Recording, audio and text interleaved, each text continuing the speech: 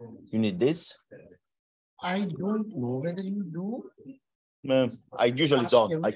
No, I know how to do this. For the recording, it's better use the microphone. The mic, for the recording, so better I do. Yes. Okay, then you Prova. Va bene?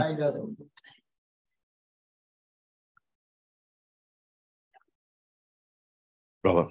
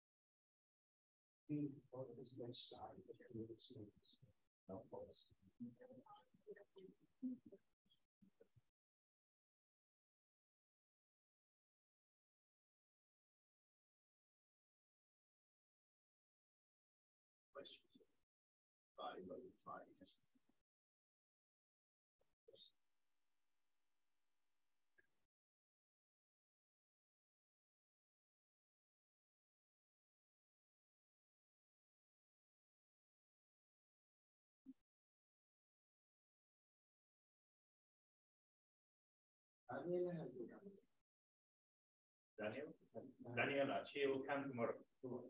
Yeah, but you can introduce her. No. Yeah.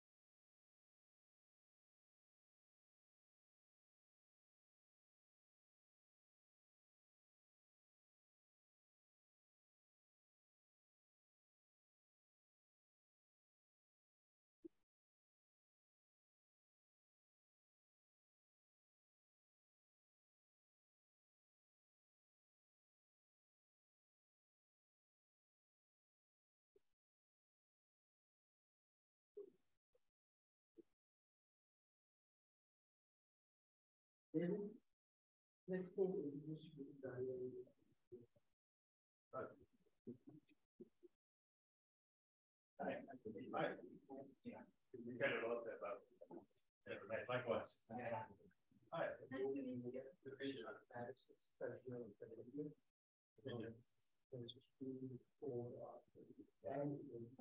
Daniela is coming tomorrow. Good.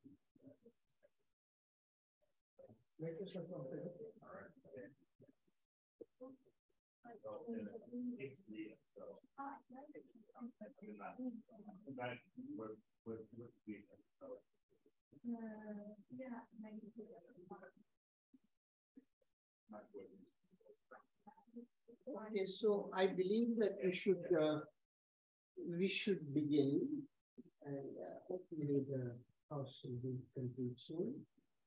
So, welcome to the second week of.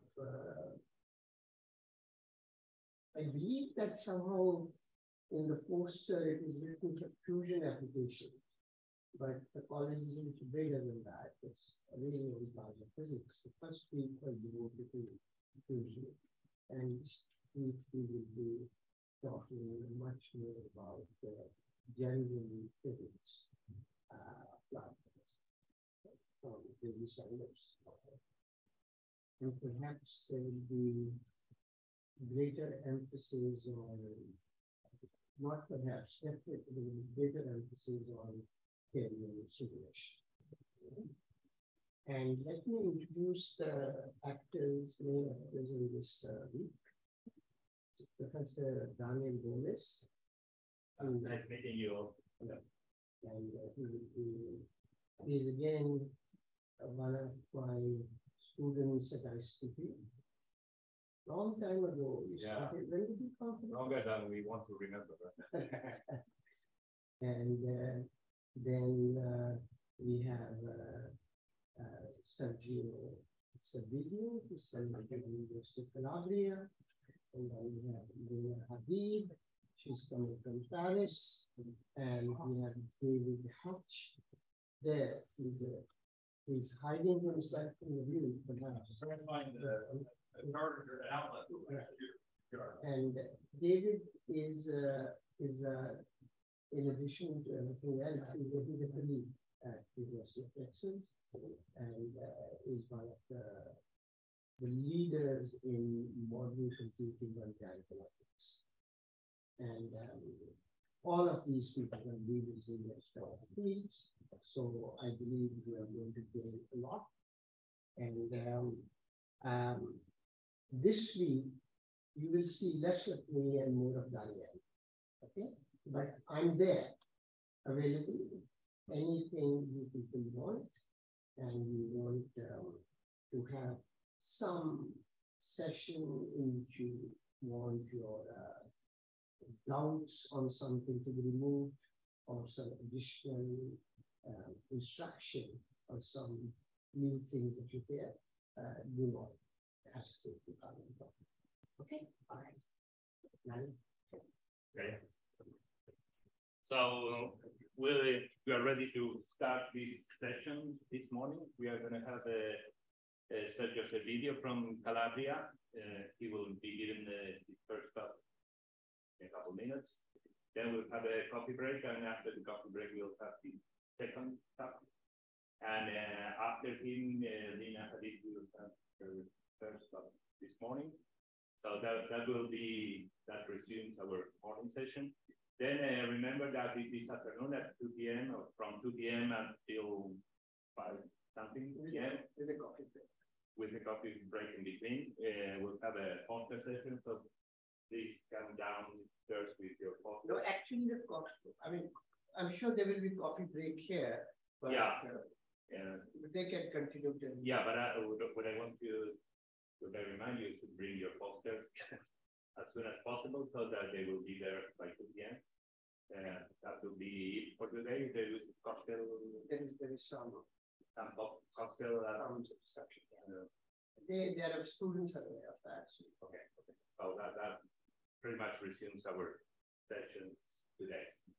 So let me. It is my pleasure to introduce Dr. Sergio SERVIDIO from the University of Calabria. He will talk to us about kinetic models, models in space plasma turbulence. Thank you, Daniel. Thank you, Professor Jan, for inviting me to this prestigious school. I'm very honored to be here, and I will try to do my best. Yeah. Yes. Sorry to interrupt us. Yeah, I think so. Recording, is already recording. Okay. Yeah. Oh, okay. Yes. So you got my interruption. No, it's wonderful. I mean, please, this is an example of how you should interrupt me constantly. Okay. No, that's not true. And you stop. Okay, anytime. So in this, okay. Oh, got it. Fine. So this course is going to be divided in 3 parts. We will do really in a Galilean way. First, we observe things. We will look at the observations, see how the space plasma looks like, and then extract features and think in the way we will like to model it. So observation first, always in our hand, right? We look at the data, the real data, then we will go back and think about the questions, and then we start from scratch. In the first part of the course, we will start really from scratch. I will introduce you the basic really tools to do simulation codes. I mean, really a blank piece of paper, and we do like program, blah, blah, blah, okay? Of course, we will not have time to do a real numerical course on this, right? But I would like to show you just the basic tools, and then we will jump very fast from the basic tools. We will build a code. We will simulate the astrophysical plasmas. Okay, this will be pretty much the first part. In the second part, we will go more into the observation. Really observe. We will observe the simulation and compare one-to-one with the spacecraft analysis. Okay, this is really the main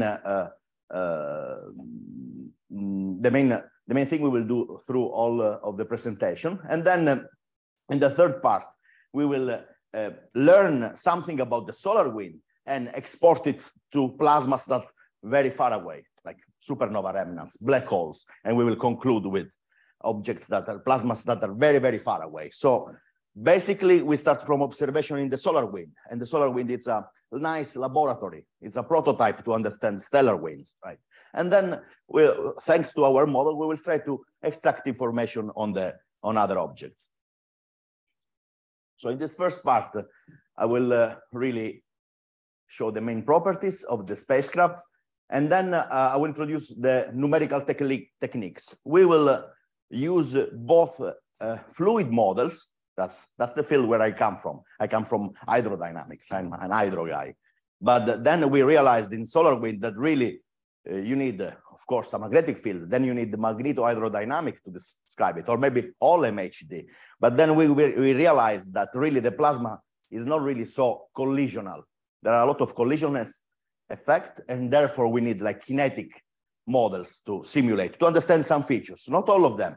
Most of them can be interpreted via MHD, for example. But if you want to understand fully the small scale termination of turbulence, then I would argue that you need a full self-consistent kinetic model. Okay.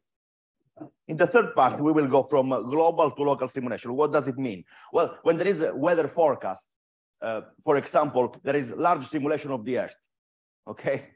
And then you need to know Coriolis force, the impact of you need to know a lot of ingredients, right?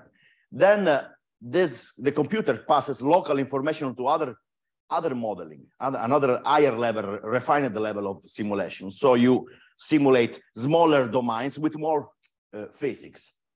That's what we will do. We'll look first at the global heliosphere via MHD global simulation, and then we will do local simulations of turbulence, because with local simulation of turbulence, you can really go to high resolution, extract the maximum of information thanks to simulation, okay? That will be it will be a weather forecast for the heliosphere. So what is a plasma? A plasma is an ionized gas where charged particles really interact in a very complex way via electromagnetic forces. Most of the universe, as you know, is in this state of very ionized charged particles. But observations are somehow limited. We wish we can observe everything in a plasma. We try in the heliosphere with missions, but really you can probe small pieces and have only certain details. Or by looking at imaging, you can extract some other information. What is certainly true is that most of this plasma here is highly collisionless, apart of some regions like the lower corona, where there are some friction, and the collisionality is high. But if you consider the volume of the universe is mostly collisionless, it means that the density is so low that really particles do not collide, and therefore this will have strong consequences on the modeling. Okay, this is really the good time if you want to enter space physics. Is really the good time to do it, because there is a tremendous amount of data today. It's the golden age of space physics. This is just a partial covering of spacecraft that today are, or in the past, flight around the Earth at 1 astronomical units, or closer to the sun with the new missions now like Solar Orbiter and Parker Solar Probe. Many other. Here we have people involved in missions. And there is a lot more going on. For example, there are very exciting space missions now going close to the sun but in the future, by using other techniques like helioswarm, they will have like constellation of like CubeSat of data to extract information about magnetic field and particles. Now we will see why in a little. So really there is a very large amount of data. In some other projects, we do study this amount of data, even using artificial intelligence to extract information, for example, because it's really, you need to mime a lot of features from very large databases, but you have to be careful with that because maybe there is an overcrowding of information coming from this, right? So you have to select few things that you are interested in. And this is the solar wind, you see?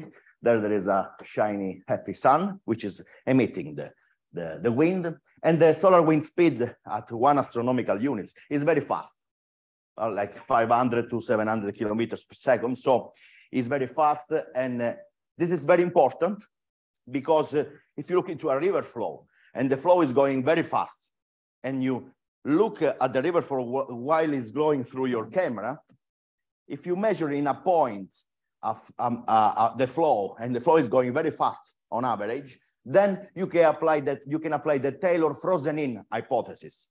It means that any signal in time is a picture of the signal in space, okay? Because if the fluctuation level is very small compared to the mean flow, it's not really varying while it passes through. So any time recording, it's a picture of what is happening in space. This kind of condition, this can be seen for, for whichever point we choose. Yes. So it can be, there can be infinite number of points in that region. Yes, absolutely. But essentially you go here and you have a probe here, a satellite. And this is like a fluctuation going very fast here with this V0 much bigger than delta V, and this is like delta V. If this condition is verified, then each time sequence, this time here, this is my time arrow, can be transformed into a, actually it's going the other way because there is a mirror effect. If you think a little bit about that, it's not immediate.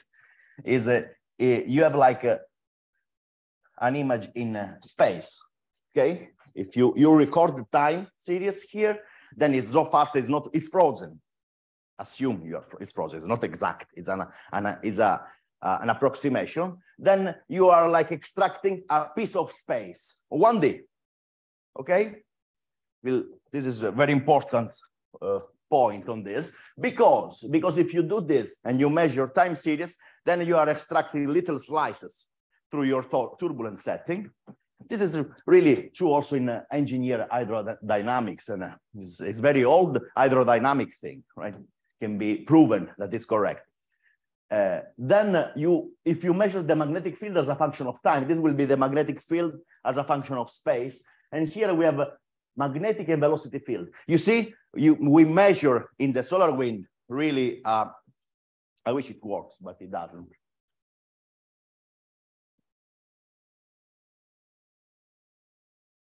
Okay, that doesn't, if okay, okay.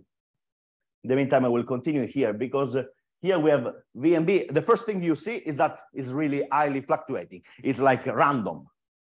It looks random.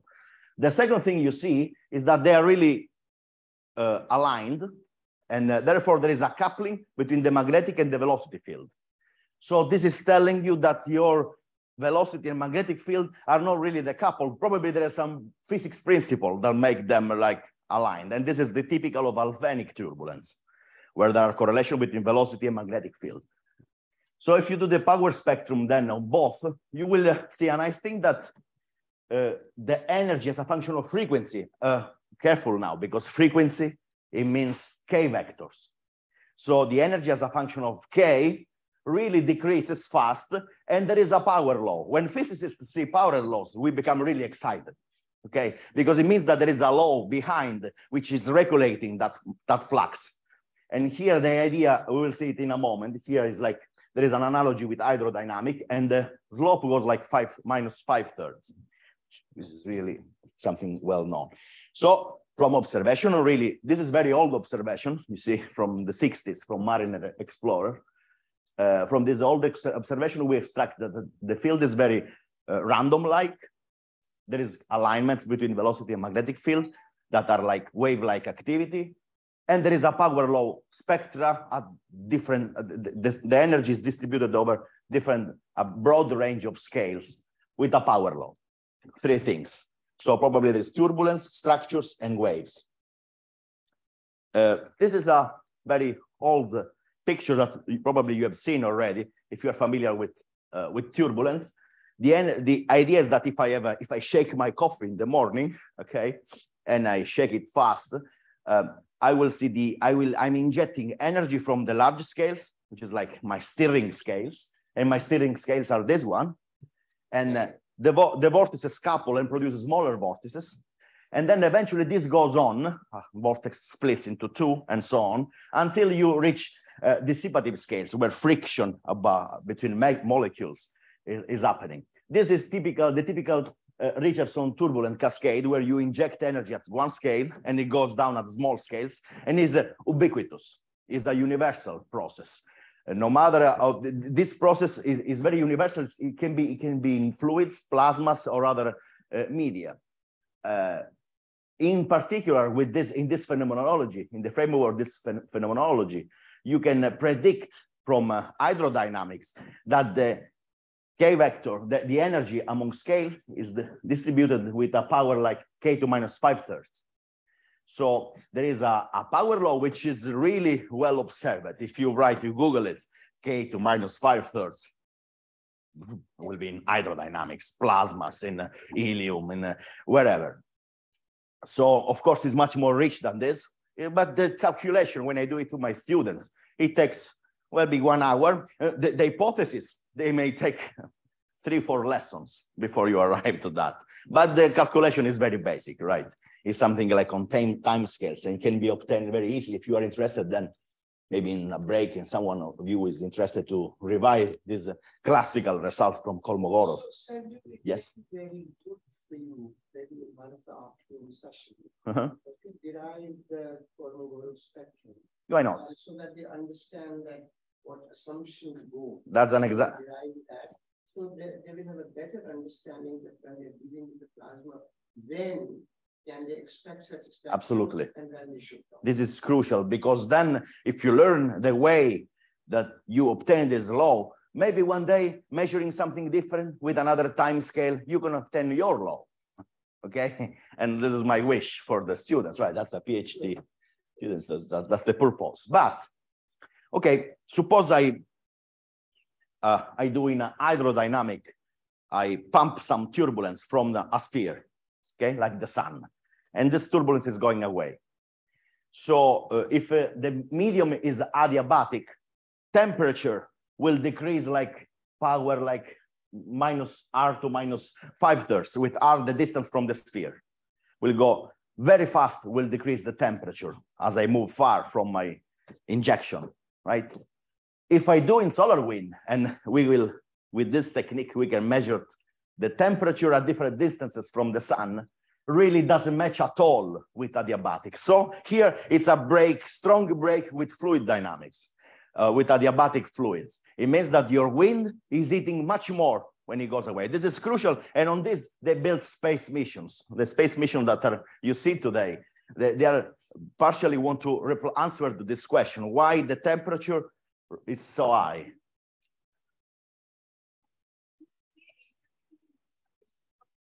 It means that the heat flux in the plasma is 0. It means that your pressure is supposed to be like rho to gamma. Okay, it's like an adiabatic disclosure for your internal energy. Okay, really a fluid like compressible flow. But here you see the energy drops very more smoothly. Why is this? Probably because there are turbulence and wave-like activities that eat more the plasma. For example, ion cyclotron and other effects. But when we think, this is another good point, when we think about Landau damping, we see a plasma which is very magnetized, we perturb it with little fluctuations.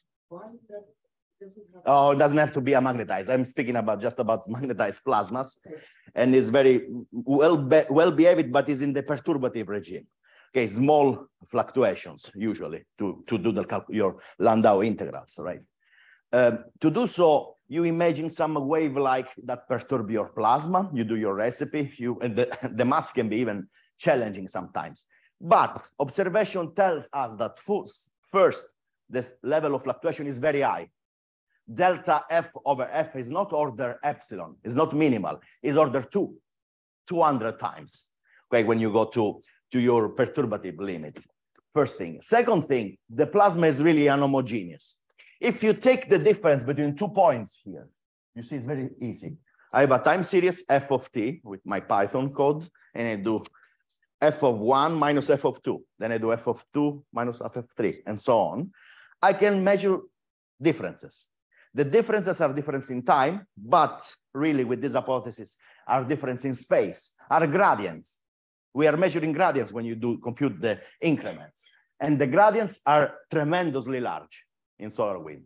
It means that this flow is high level of fluctuation, is very turbulent, and it has spikes, sharp gradients that pollute your database. And they are localized. You see, they are not all over the place. They are really localized in regions. So these are ingredients, so we are expecting ingredients, turbulence, power loss, and gradients, and anomalies in temperature.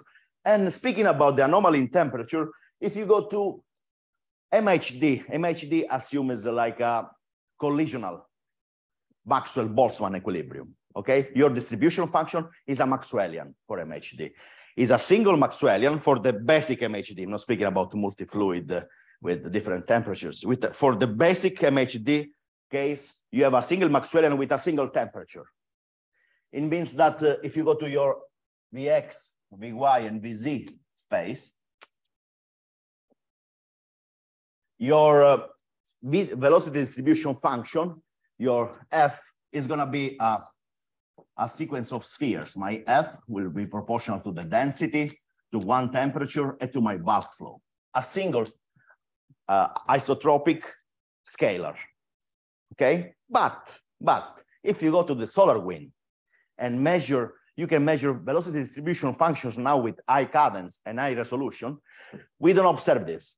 We observe that our distribution function is really something like this, is very distorted, has different temperatures. And in particular, from the pressure tensor, you can measure the pressure tensor with respect to the mean field. And you will see that T parallel and T perp are much different from one. It means that your MHD should, for different betas, should all stay on this line. This is a scatter plot of the data between beta and temperature anisotropy. Yes? Is the Brazilian plot, we call it this. This is like right? Mm-hmm.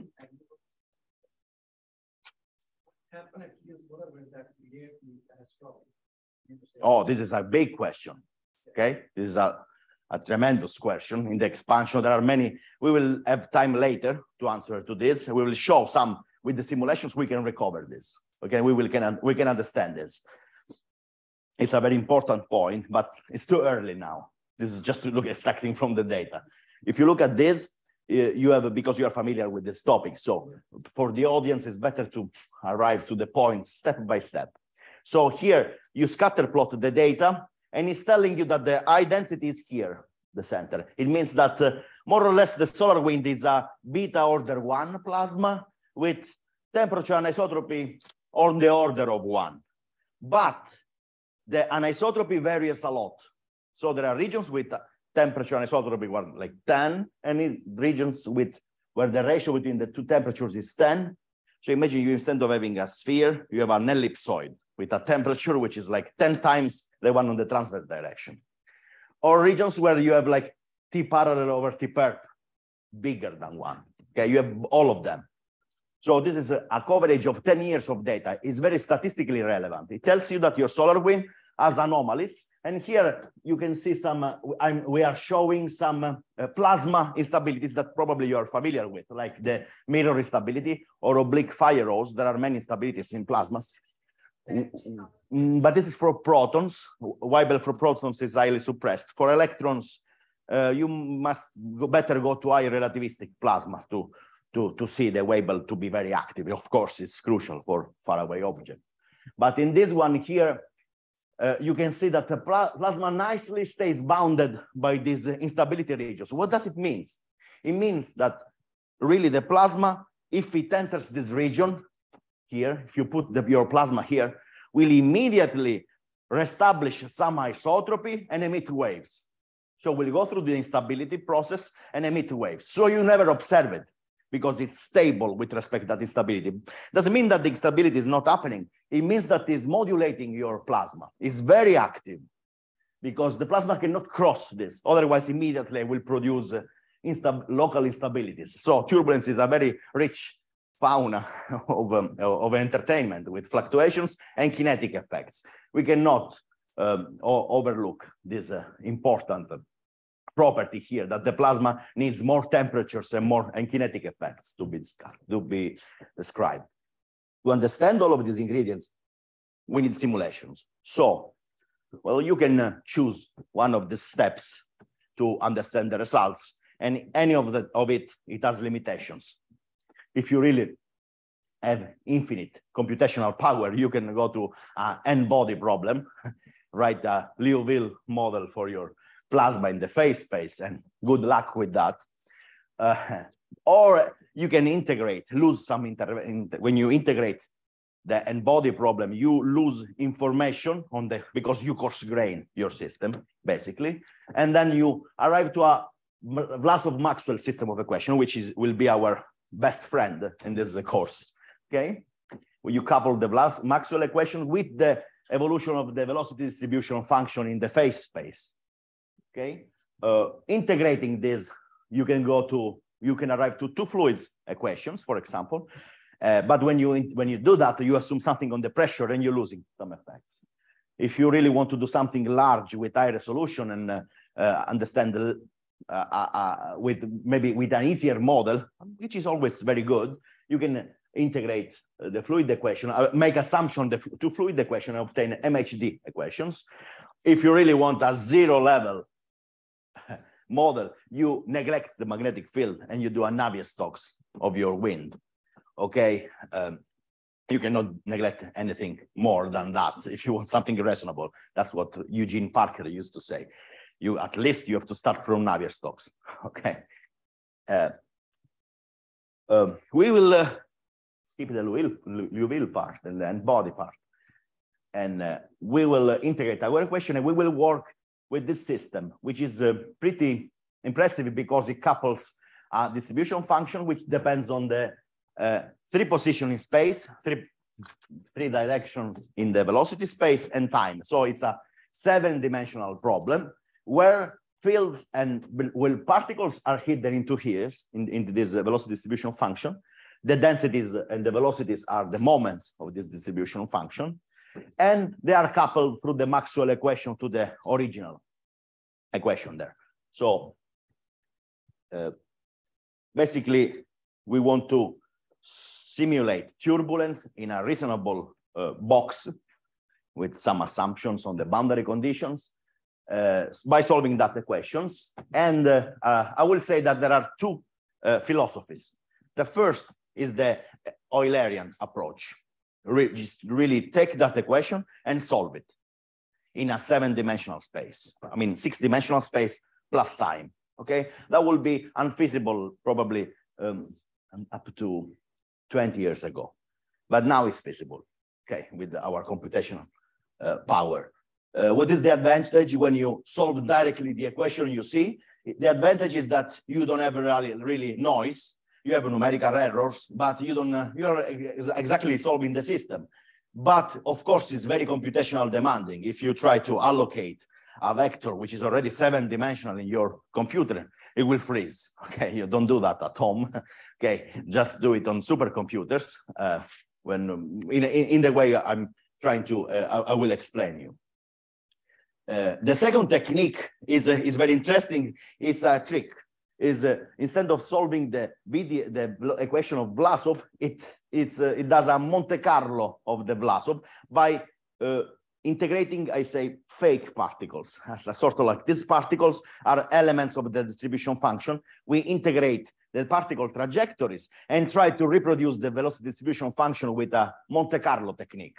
Okay, So in this way, it's very cheap because now you don't solve any more 7-dimensional equations, but you solve equation in 3D space, but with billion of particles. If you do some quick hand calculations, you can see that you gain something, but you lose on the precision. You produce noise. Particle in cell codes are very noisy, and we have to deal with this. So since it's a basic course, and many of you probably are familiar with fluid or MHD plasma models, I thought it would be interesting to see the basic steps to build your own code in one case or the other. So this will be our, at least the big, this will be like coding for beginners, okay, the first part.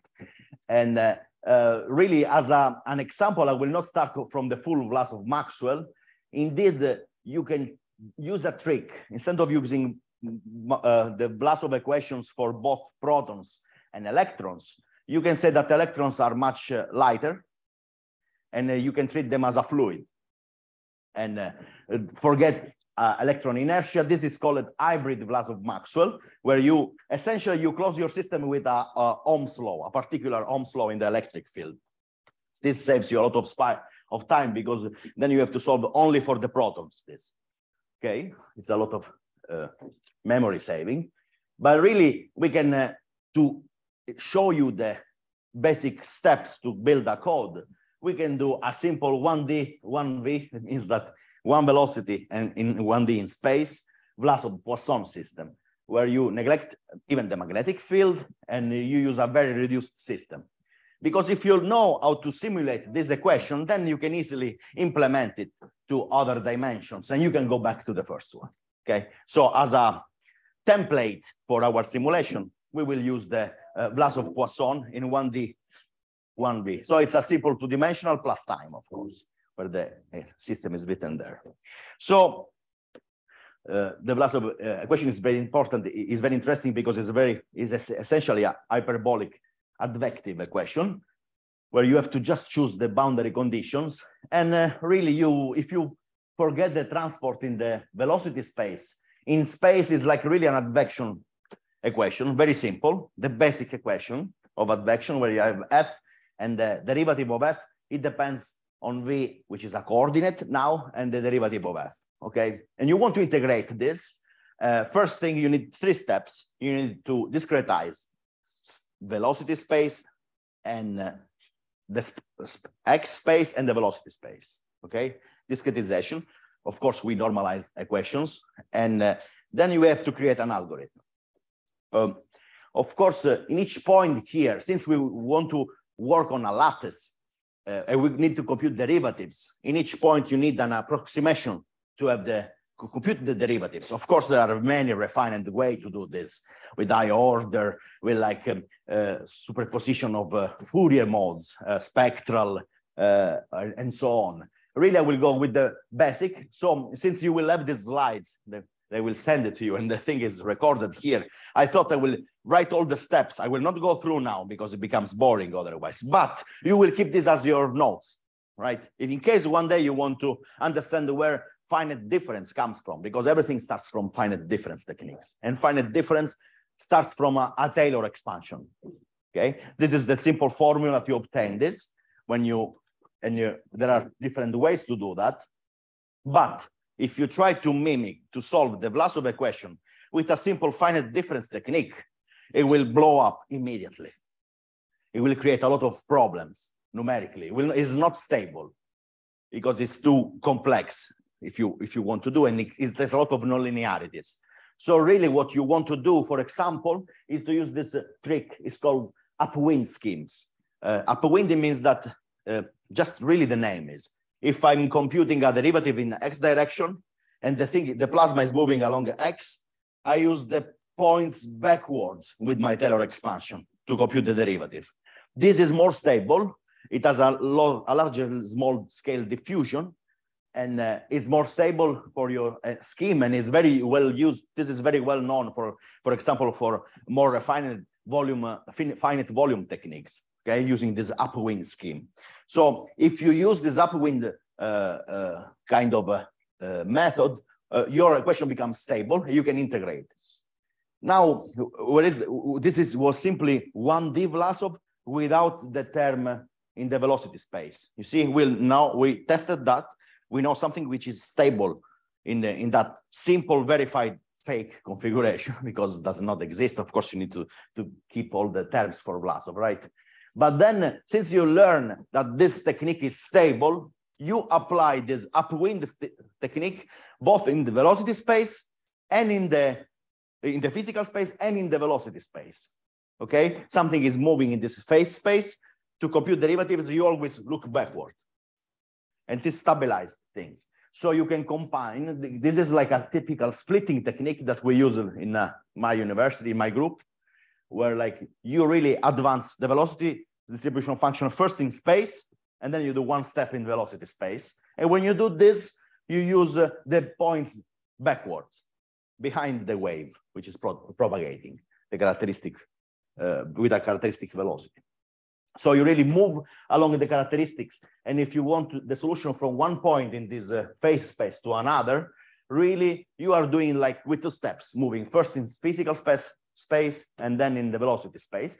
And with very small discretization meshes, then you can arrive really with a fairly good precision to the final solution. Of course, you need to test this with waves, with templates, with test beds, we call it. So you need to have some tests and verify it numerically. And this is very, very powerful and very robust numerically. That's what we will use for the Eulerian case. But see, the Eulerian case is not so difficult because it's very expensive. Then you need to create vectors in multi-dimensions, and it's going to be very expensive numerically. Really, the trick is to use the particle and cell techniques. I use both. I do work like 50% of my life with one and the other. I see the advantages. I think sometimes I prefer one or the other. But this is very interesting, especially if you want to study plasmas where you produce high energy particles. If you want to simulate a plasma which is pretty thermal, then I will recommend to work with Eulerian Vlasov, because you have high resolution in the velocity space and the plasma is well localized here. But if you're working with like cosmic rays or like very energy particles, and you produce very high energy electrons, relativistic electrons, as we will do at the end of the course, then I will recommend more this, because the particles can really go too far away. And here you cannot really use a finite volume to describe your plasma. That's the main philosophy, I would say. So how to do that? Well, instead of solving that equation, we solve these particles trajectories in the phase space. And so we go into a Lagrangian world. We solve into a Lagrangian, sorry, here is a total derivative, of course, it's not a partial. And we solve this equation in the phase space. And there are a number of techniques. As before, there are stable and less stable techniques. Usually the Adams-Bashford or the Boris technique is very good for integrating particles. So what's the trick here? This is an example, okay? We need to integrate particles to reproduce this F. But we also need to solve Maxwell equations. So the Maxwell equations will be solved on a lattice, on a grid in physical space, in X, Y, and Z, okay? Because Maxwell is what it is, right? It's a series of partial differential equations for numerics on a lattice with a time evolution. So our electric and magnetic field will be on a fixed grid in physical space, while the particles will be free to fly in the continuum, even not on the grid points, in the continuum. They will fly around in this phase space, moving both in X and in V. So this has to be done, can be done in a series of ways, and this is was a very smart one. First, you start from an initial condition, upgrade the fields by using moments of the VDF. Then once you upgrade the fields will interfere with particles. Then you upgrade the particles. then the particles move a little bit, you recompute the moments will make the fields upgrade, and then tack, tack, tack, tack, tack, both of them, okay? Except the one works in a meshless space because the particle can fly for free in the continuum, and the other one are defined on a grid. Of course, you immediately see the problem when doing this is that particles are not located in your mesh. Here, the meshes are in blue. You can really go everywhere, but you know the fields only in the blue regions. So to advance particles, you need the fields here. Therefore, you have to interpolate. The interpolation is a big problem because for each interpolation, you introduce an error, and this error is populating your system, and it's like it's making your system very noisy. That's where it comes from. Okay, so how can you also the error of the interpolation, but also the fact that you have a finite number of particles to reproduce your velocity distribution function. You really, to be a pure Vlasov, you need to have like an infinite number of particles. Of course, this is unfeasible. And anytime you have a finite number of particles, you will have more noise because you want to reproduce F by integrating in the velocity space, by doing a local coarse graining, okay? You have particles, like I have a bunch of particles here in a little cube. And each particle is in a single position because my cube is elementary, it's very small. And each particle has a velocity. One is pointing there, one is there. I have like 10,000 particles in an infinitesimal volume. I want to reproduce F. I do an histogram locally. I'm here. I reproduce my velocity distribution function by bidding particles into little subcubes. And I can reproduce F in a single point where there are a lot of particles, okay? This is, again, creates a lot of noise. It's very noisy. And it's damaging our numerical. There is no walls in my talk because we are studying the plasma which is flying away from the sun, and you will see in a moment why I'm not caring about the boundary conditions. We will see in a moment by the hypothesis of homogeneity of turbulence. We will see. But so far, now we forget. Of course, if you want to study tokamak plasmas, you have to be very aware of what is happening, for example, in the scrape-off layer of a tokamak devices or close to the diverter. There is also pollution from neutrals, which is coming in. Actually, with some students, we studied this with fluid-like models. But really, we will not care about more laboratory plasma problems, okay, so far. Okay, in a little. So here in each slide, I'm not mentioning you during my talk because I'm trying to show you just the steps. But again, with the slides, you have the literature on this from important seminal papers. Okay, in green, in the green, in this kind of here you can see that I also report the basic literature on this on each step. So you interpolate, and just in case you want to interpolate something. It's important, even if you work on a completely different subjects, like doing like tracing of passive tracers or things like this. It's good that you know the basics of the algorithm that are on this simple slide. This is a typical trilinear interpolation, which is pretty precise, I will say. In case you want to interpolate the motion of a single tracer in the continuum, whenever you know the values on a lattice. Okay, I'm sure most of you will deal with this. So, of course, if you want to do this calculation, once we built two codes so far, one Eulerian and one with this Monte Carlo particle Lagrangian way. If you write your code, I know most of you will go back now and write your code, and if you try to run it on your laptop, it will just not move. Okay, before it does a reasonable time step on your little laptop or your cell phone or your computer. Really, this is not efficient. Is not really going too far. You have to wait really a lot.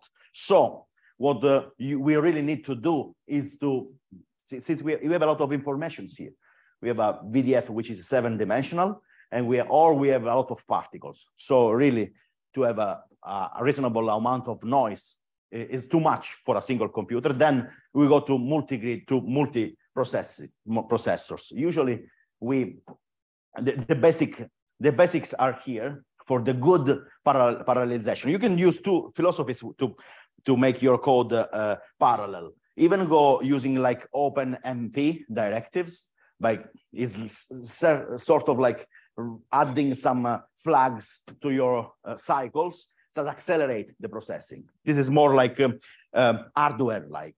But I prefer this one. This is the most efficient one, is by using message passing informations. How it works? Well, instead of solving a single problem, which has a number of points in X, Y, Z, for example, on a single computer, I divided the domain through processors, okay? I divide my domain and into a number of processors. This is the basic one. For example, process 0 is in the first centimeters of my volume. Process 1 in the neighbors one, and so on. I give to each one of these processors the same number of points, for example, and each one solves the equations locally, of course.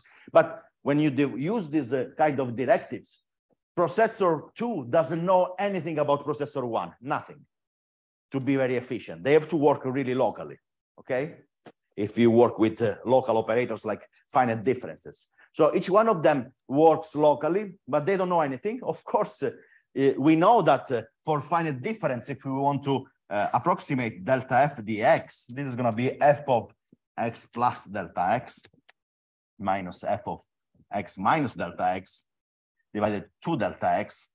And of course, sometimes I will encounter this problem when one f is defined in one processor and the other one is in the neighbor, but the other one doesn't know the other, right?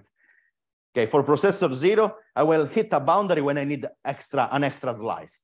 To do so, of course, we have to send the messages, okay, like lovers. Okay, one sends the message, one sends the information, this row of data to the next processor, the other processor receives it and sends back the message, like a WhatsApp. Okay, they send this message, they communicate this, they store the extra slice, and then they can do the calculation and move on. This is very efficient, this is very fast. It's really, you have to wait until the two processors communicate. So this is one of the first things I do with my PhD students, is just to train to do this and to learn how to think in different processors. It's very difficult. You have to spend some time at the beginning. It's just a philosophy. A processor doesn't know anything about the other, as can just collect and spread informations, but you don't have to collect and spread too much. Otherwise, your computation slows down. We want to keep it very, very, very light.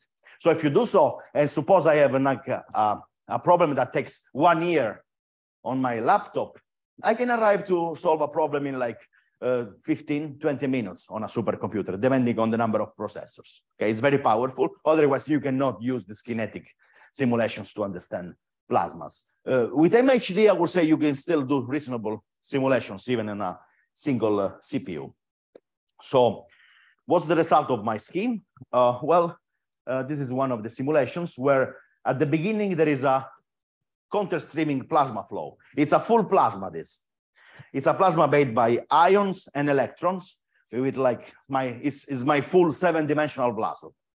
This was very expensive on a supercomputer in the States.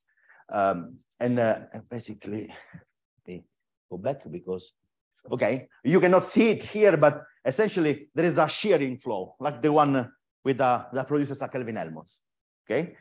And this is the current of the electrons. It's like the more or less from the Maxwell is like the curl of the magnetic field. Is telling us the gradients of the magnetic field. As you can see, if you wait a little bit, a lot of instabilities triggers locally. Both secondary Kelvin Helmholtz and also tearing like, and also Rayleigh-Taylor, they observed in this. Locally, you have a lot of instabilities while the cascade proceeds.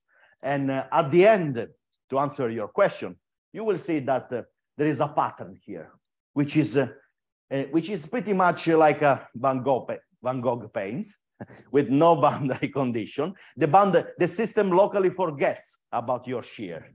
So this is what we call it like, if you take a small box here, we call it like homogeneous turbulence.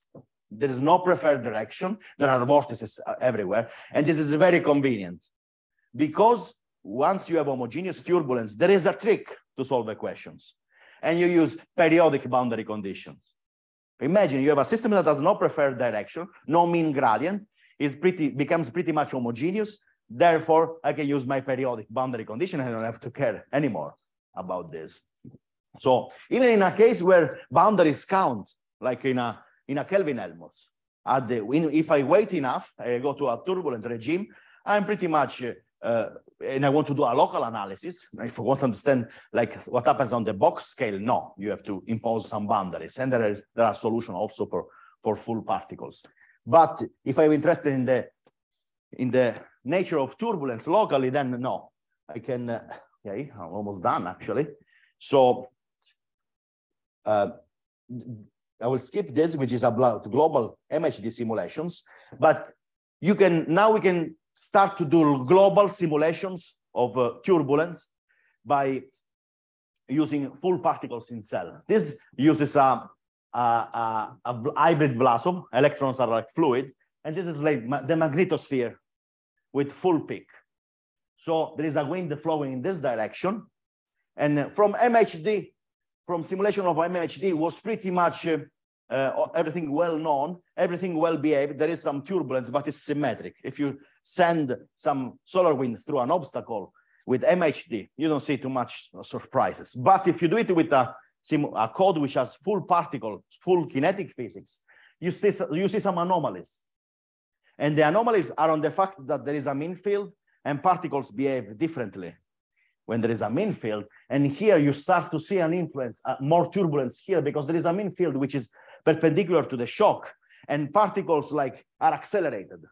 There is a forest shock and producing local instabilities, and there is all that beautiful Vlasov models and probably Landau damping, also an ion cyclotron a lot in this forest shock. So things change if you do large simulations. Yes. Again, here we see this same. So again, to go back to the point before, really, this is a zoom in of this large scale peak simulation. It becomes pretty homogeneous again, even in interaction with a shock. Before it was a Kelvin-Helmholtz, yes.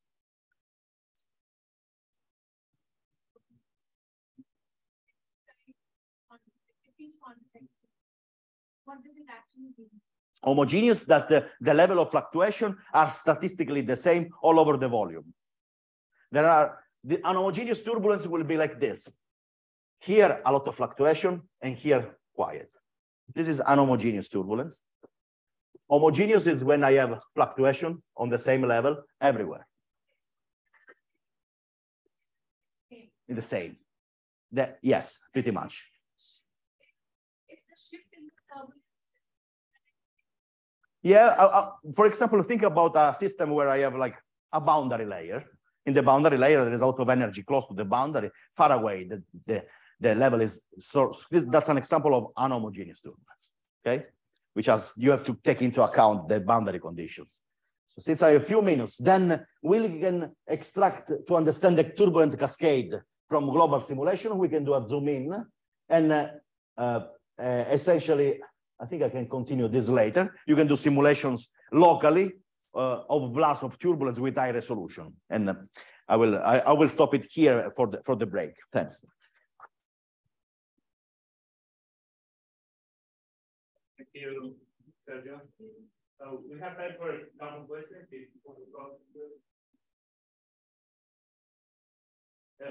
Homogeneous turbulence is, if you think of turbulence as a collection of vortices, it means that you have vortices of all directions.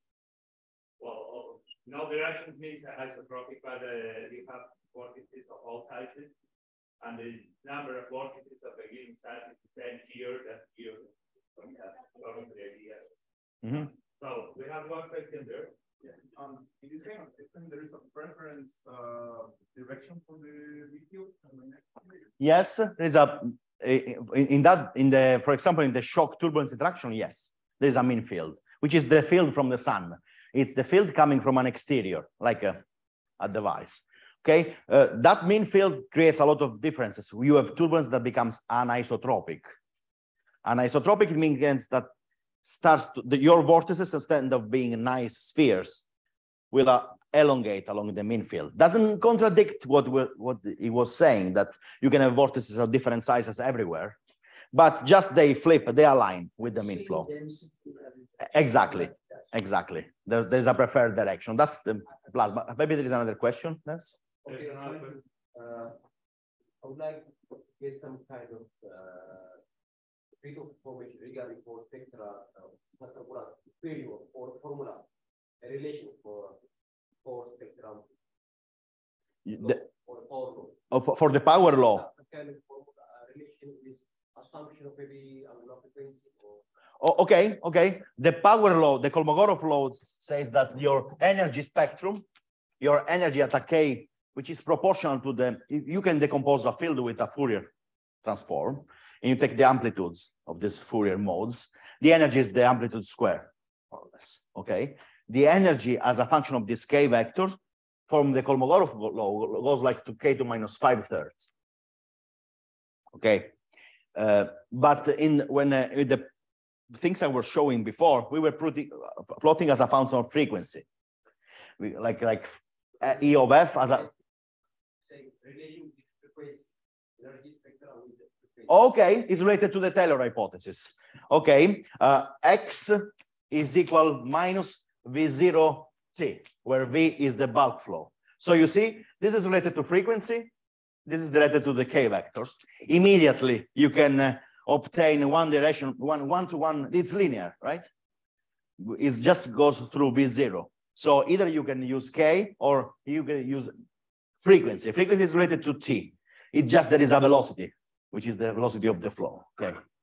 You can, but it's because of the initial one. That's why I spent like a few minutes on this, because it's the mother assumption of all the measurements that my flow is frozen. Linear MHD, no. And then just how difficult is just to get one unique equation. For linear MHD, there is no cascade for linear. I think we may need some more time to chat about this. If you assume linear, you don't get turbulence. So no, you can have spectrum. Yeah, it's very large amplitude, but from linear theory, you can have some sort of cascade of like wave-like interactions that produce some very steep law that do not match the result, though. Huh? Okay. It's not even that. In the linear theory, all modes are independent. The modes are independent, do not interact. The quasi-linear one, there are some weird weak coupling that can produce it. Tomorrow afternoon, there will be a much more informal session with Sergio and Alina, so it would be a good chance to write what they suggested the spectrum and address all these many questions that were still unanswered. So, Swadesh, you want to? Yeah, I just want to make this first of all, I'm totally thankful to you, Sergio. You agreed to do what I was trying to do, so that will take some load off my head.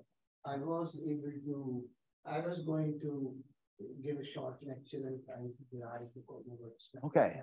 So I'm glad you do it. That is wonderful. And then show its connectivity.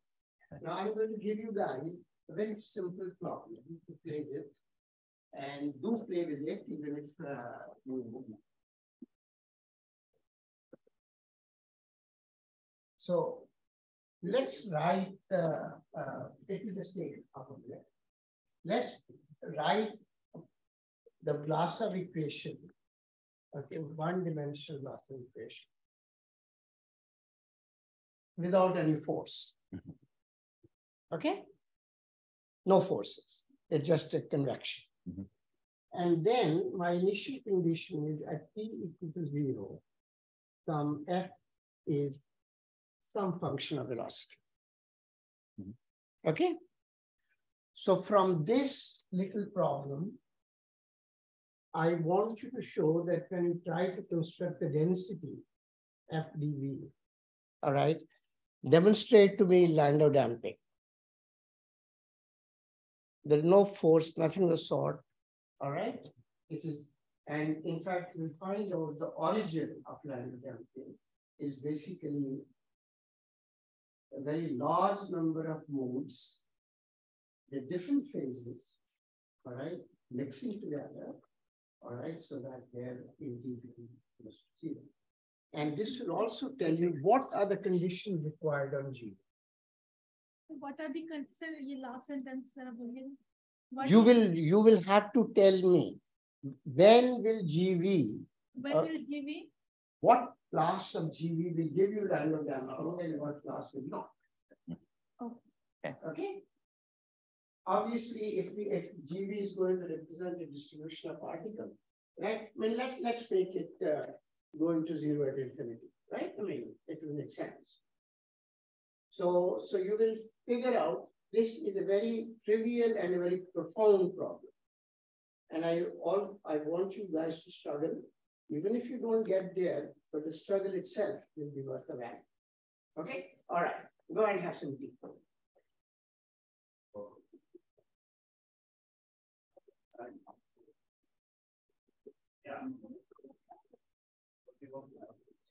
Did you use my recent paper on alternative?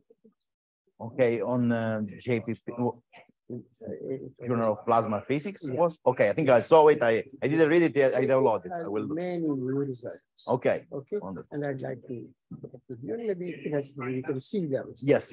I will check. But I mean, Is it this year, right? It's an analytic paper. Isn't this year, 2022? I think 2021. Okay. Okay, we'll go. So do have a look before we go. Yes, absolutely. Good. Thanks. I hope that the level is, this is the level you were asking. Very for. good. Okay. I was going to do the Kolmogorov. Okay, everybody. I resumed the recording. It was on pause. I did it. Okay, good. Fine. Is it recording now? Yes. I still don't know how to do it. No, it's a pause. I also have. Oh, now it works. Yes. Oh, wow. Oh, it's not the laser, is it? This one. For what? For this slide? Oh, Slide. oh really? That was. Yeah, I just go last. And it works in both. No? I don't think it works. Right. Yeah, but this is just for the laser, right? Yes. Fine. No. No. Okay. Thanks. So let's get started for the second half by Professor Sergio. Yeah, I was 2 slides later, actually, to reach the main part of the first part of the course. Now, we will simulate little boxes where the size is smaller than typical gradient size. So we will assume a constant B, homogeneity, and we will forget about the large scales. So there is a recipe to do this. Of course, we can start when you have a mean field, it introduces an isotropy. It means that the turbulence develops more perpendicular to the field. So it's a good approach will be to use a 2D simulation with the mean field going up. So we are looking at the plasma like this. The mean field is pointing to us, and look at the vortices that develop with a full Vlasov model. That's what we will do. We will use boundary conditions and some, here there is some recipe for our Eulerian simulations. One thing we have to fix is the level of fluctuation with respect to the average field. That's important because on solar wind is order 1/2, order 1. Just to, again, to stress that is a system which is very far from being linear. It's a very large amount of, it's not order epsilon, this delta B over B. On the corona, where I have to say that one of my first paper was the one by Daniel when he wrote the simulation of a reduced MHD with Pablo on the corona. Then if you have a strongly magnetized system, then delta B over B is order epsilon, very small, with a strong mean field. And that you can see really a lot of turbulence there, but this is different now. We are in the solar wind. We will set up this simulation. How to set, what is the initial condition? That's a good point, actually, if you want to study a simulation, study a homogeneous turbulence, is to fulfill, you want large scale vortices, like really my stirring coffee. I want to build coffee of plasma, and I inject energy only at large scales. So in the Fourier space, this becomes like injecting energy only at lower case. Okay, I put as an initial condition this with random phases. I back transform, I have a random nice field. If I wait enough, then I start my Blasov simulation on thousands and thousands of processors. And at the end, that's what I produce. I see a sea of islands. They reconnect. That's what turbulence is. And there are strong current sheets in between them. So this is a typical plot of turbulence. If you do the Fourier spectra of this field, you will see nice analogies with solar wind. This is the typical Blasov simulation with the we are simulating this part here, you see. The spectral index is comparable with observation. Plus, we see that the electric power spectrum, the power spectrum of the electric field, as in the observation, has an enhancement with respect to the mean field. This can be related to the Hall effect, where because the Hall effect, it has a J cross beta, is well established in the literature, that the Hall effect produces more high frequency electric field. Okay, probably because you have dispersive waves. Sorry? Okay, yes, that's what I was saying. In the solar wind, they have still are the doubt if it's like kinetic alpha wave regimes or Whistler regime. I don't want to enter this debate because they are both possible. They can coexist. Why not?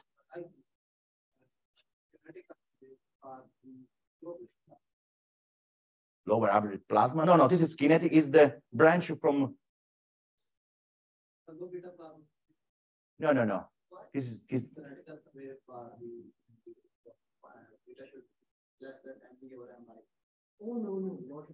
Not at all. Actually, it's the opposite. No? Order one, plasma is here is less than 1. So it's they have all the branches are active and it's turbulent. So careful with kinetic alpha waves, because still there is a big group today trying to find waves in plasmas. But if you do a dispersion relation of this simulation, as we demonstrated in 2010, there is no waves. You don't see any dispersion relation. If you drive turbulence to be, you see all the waves. Okay, let's say that there are all the waves and no waves. Okay, because you have most of the energy is in structures. What we really see in these simulations is strong current sheets. Now, the only thing about kinetic activity is that it's quite highly localized to the X.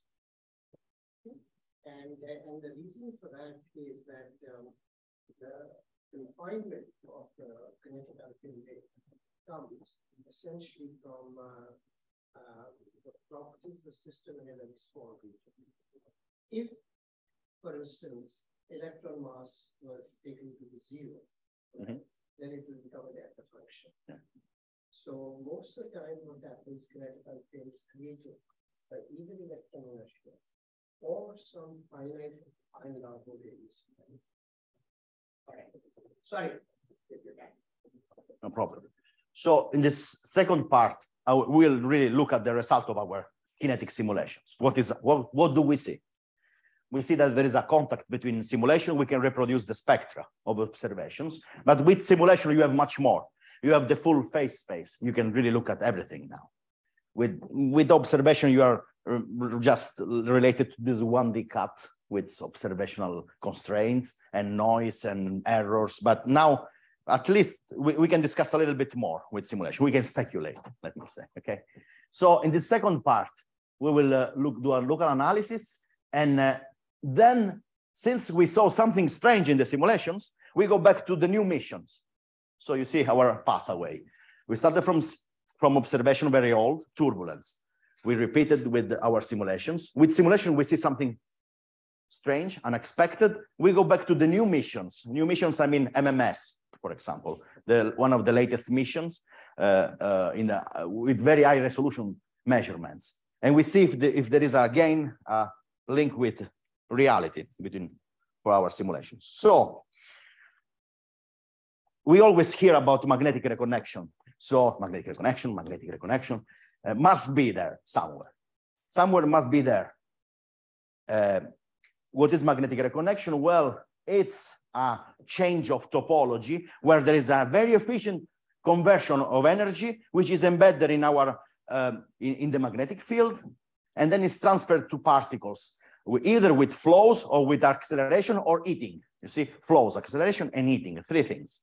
Reconnection is a conversion from magnetic energy. There is a reservoir of energy in the magnetic field that exchanges with particles. It can accelerate and move to kinetic and non-thermal features, as we will see. So, but this is a very basic cartoon. And since we were a child, and here is my daughter, actually, we always know that when you do magnetic reconnection, you have to have a nice box with nice boundary condition, no noise at the beginning, very little, 10 to minus 9% of noise. You perturb the current sheet. You follow the recipe. It's very orthodox, very well behaved. If you want to study reconnection and see all the tearing, instability, you have to do it in a proper way with well-known boundary condition, and there is a really large amount of works on this. I will not even enter the discussion on this. We will do it a non-orthodox procedure. We will produce turbulence, and then in here, we will look for local magnetic reconnection. We will not care about initial condition and boundary condition at all. We will produce a very high, this is a very high simulation, very high resolution simulation by Pablo Dimitruk, like 32,000 square MHD with a lot of current sheets. So at the beginning, I was a young student looking for reconnection in turbulence, and I was very discouraged by this. I mean, oh my God, here there is no reconnection. It's very difficult to find reconnection here. But if you zoom in this box and you go in a local frame, you start to see something like, looks like reconnection with the field lines that touches strong current sheet. And therefore, if you want to study reconnection from the other perspective, when you are in a fully nonlinear regime, you have to jump into the local frames here and imagine that you are in a landscape of mountains. And the mountains have peaks that are the eyes of the vortices and saddle points that are the passes between. The saddle points are the passes between two peaks and two valleys. Okay, so imagine here you are in a landscape with Google Map and you want to measure this. You can study the Hessian matrix of the magnetic potential. You study the Hessian matrix and you find maxima and minima. And by definition, reconnection is a course only at the X points, where you have saddle points, where there are current layers, very strong. So you jump here and you can measure reconnection rate as the electric field at the X points. So you do that systematically. It's a network. It's a neural network with islands that merge, interact, repulse. It's a complex family of islands that are interacting, and each one there are spots where a connection is occurring, and in each spot you statistically can measure the reconnection rate. So there is not a unique reconnection rate in turbulence, but there is a broad distribution with very, very large numbers, values. So there are regions that are very quiet, yes.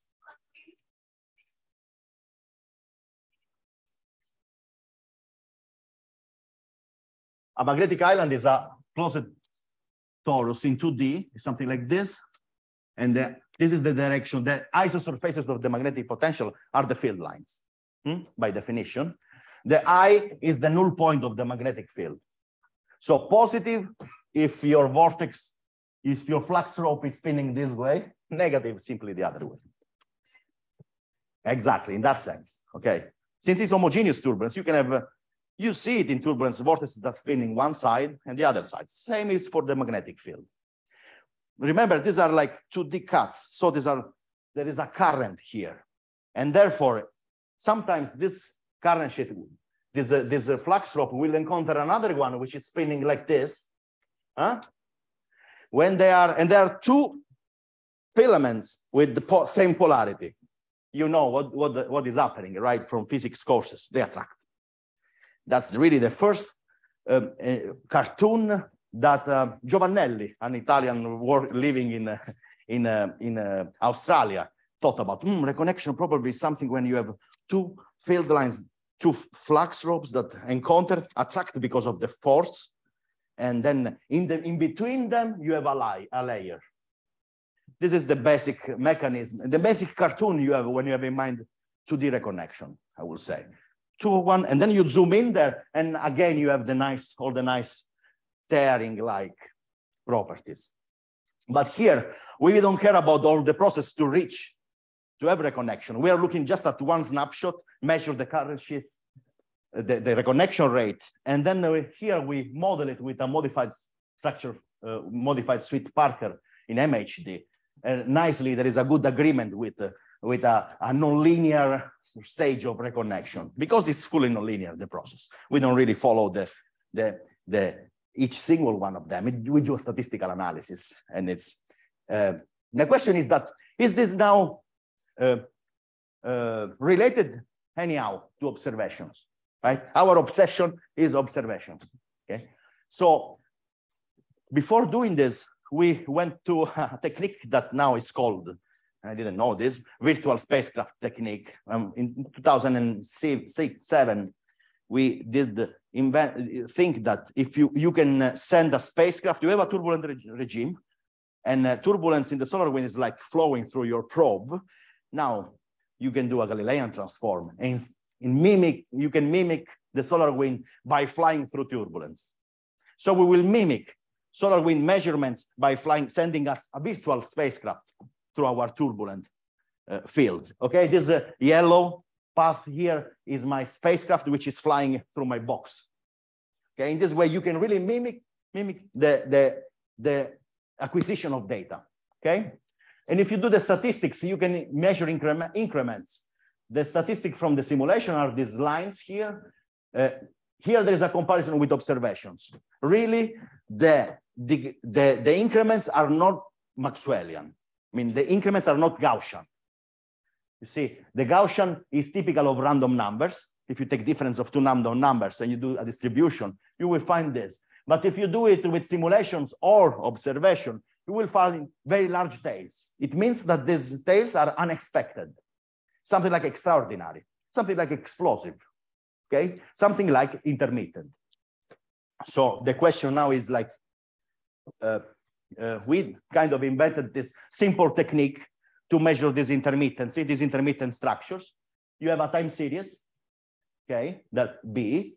You can just take the increments, but you can normalize to the RMS value, to the average of the mean square displacement. So if it's a Gaussian, this value should say around, for this plot, around 8. With random numbers, because random numbers are bounded. But everything that is extraordinary will go behind this, and it makes you identify a singular structure. Okay, it's very statistic. I have a sample box. I know the distribution of the random numbers for this. And thanks to this distribution, I can select the extreme events. It's a self-adjusting threshold to identify the events. Now we send our spacecraft, our virtual spacecraft with this green line here through my probe.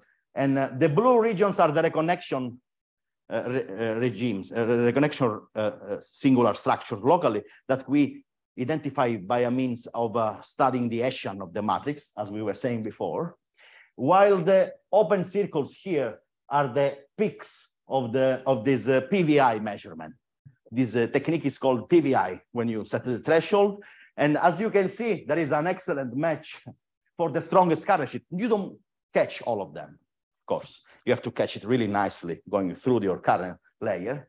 But for the strongest one, maybe 90% works. So why do we do this? Because then once we built this, we can go back to reality. This is a simulation. This is the solar wind. We can do distributions, and they, for very small scales, they really look nicely. As you can see, there is a departure at very large scales between data, the red, and the measured one. Why? Because at very large scales, you are starting to feel the inhomogeneity of turbulence. Our box was a local box.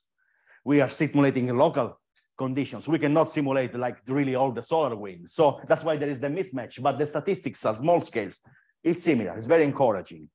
So then we went back with Jack Gosling, which was a very famous researcher in the field of magnetic reconnection in solar wind. And he was very skeptical of this. No, you cannot identify reconnection. You do that, you need my idea of reconnection. You need to use look at flows, at peaks in the densities. He had a lot of recipes for Sweet Parker like reconnections, and he said, no, your model is not going to work. Indeed, but Then he did like so much that we co-authored some papers, because for the strongest events, we were able to identify, you see, this is our, there was a PVI series here, was able to identify this, you see, there is the peak that was identify the same current sheet that came from like more physical like reasoning. So our method was statistical, but for very high threshold, it selects the physical reconnecting sites. So discontinuities, the strongest discontinuities, very likely in the solar wind, can be sites of reconnection, where if you do some statistical averaging of the temperature, it can be demonstrated that these current sheets are hotter. Something strange is happening here. You have current sheet that produces locally short gradients, but locally these gradients are hotter than the surrounding plasma. So you are producing heating of the solar wind. And you can observe it here with from 10 years of data. I will not spend time on the statistical details. But all of this was MHD. And MHD is cheating because it's using resistivity and viscosity. And our plasma, the resistivity, the collisional parameter is 0, I would say, in solar wind. It's negligible collisions we have. So what we thought in the years is like, why don't we repeat the same experiment instead of with MHD, with our good Vlasov code? So you repeat it again.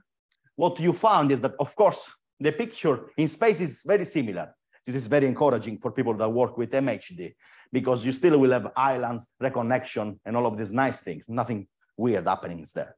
But what you see is that you can measure the temperature anisotropy, something that you don't have it in MHD. Essentially, locally, you can jump into a point here, and you have your velocity distribution function, f, x, and t. And from this, you can measure my temperature tensor or my pressure tensor. And this is everything but Maxwellian. It means that the plasma near to the x points is becoming non-Maxwellian. The novelty with respect to MHD is that my plasma locally is becoming strongly non-Maxwellian. Now we see the pieces of the puzzle that come in together in a little. This is an example. There are regions where my distribution function is not a nice sphere, as a MHD guy would say. It's more like of a potato. It's a potato elongated with some directions with 3 axes. As weird, very weird potato. So yes. This is a 3D simulation now. This is still a 2D simulation. In a little bit, we will see the 3D simulation. What's T parallel then? Or it can be, T parallel can be larger than T perp, or vice versa. This is just the answer to your question. There are regions where you have T parallel smaller than T perp, you see, and regions where my distribution function is aligning with B. You have both, okay? Why not? There are regions probably where there is a mirror instability locally, and regions probably where you are like ion cyclotron or other things. Why not? So then we go to the 3D. Of course, we want to do the 3D. It took some time to go to the 3D because now this is a 7-dimensional simulation of turbulence. And you zoom in here, you see these are like vortices in Vlasov turbulence, and you have current sheets that are like these pancakes, red pancakes, and the anisotropy are like nebulas close to this current sheet. So this is what is happening. In 3D, you start to observe the production of a beam because of ion cyclotron resonances. You have compressive wave excite ion cyclotron. You see, now it's plasma physics. Again, we can do now plasma physics locally, maybe qualitatively, and we don't really follow instabilities, but you can see that there is a production of a beam which is observed in the solar wind constantly. So along the mean field, you have the particle resonate with your field and produces these field-aligned beams. Okay.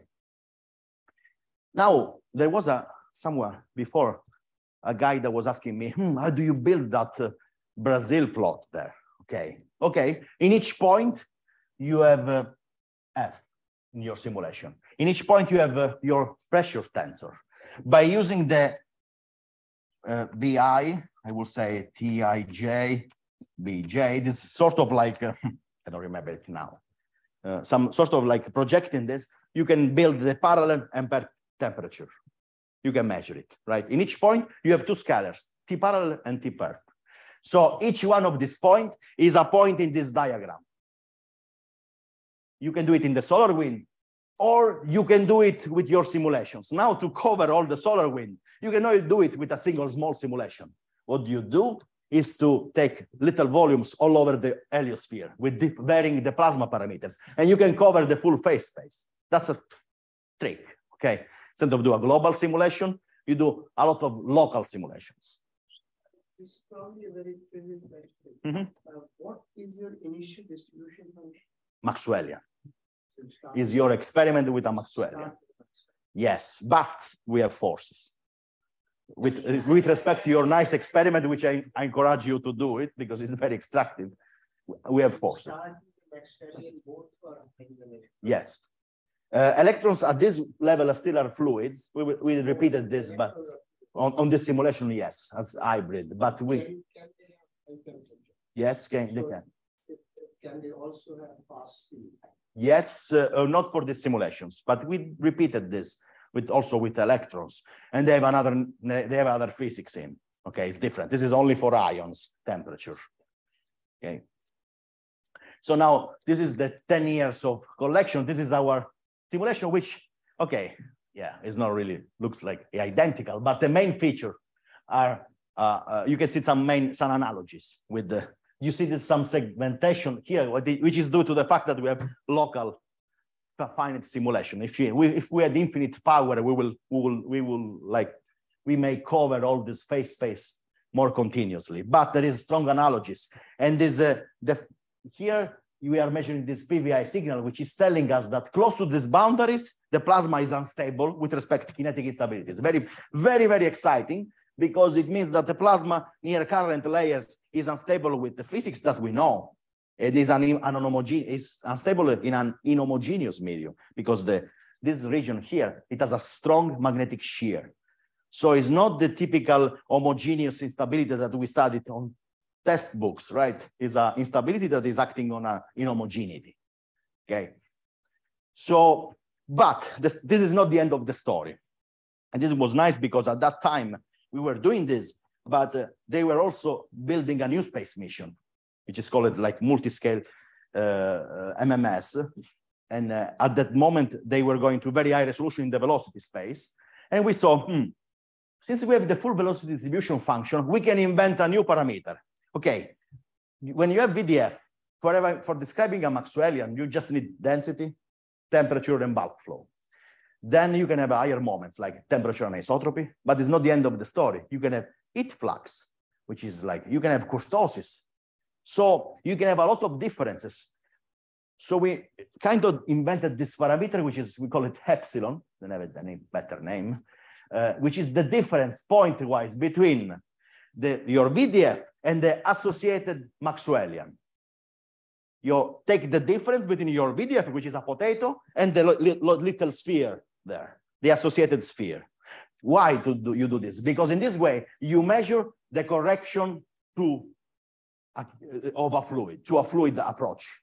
Everything that is not in the Maxwellian is some extra non-fluid quantity, okay?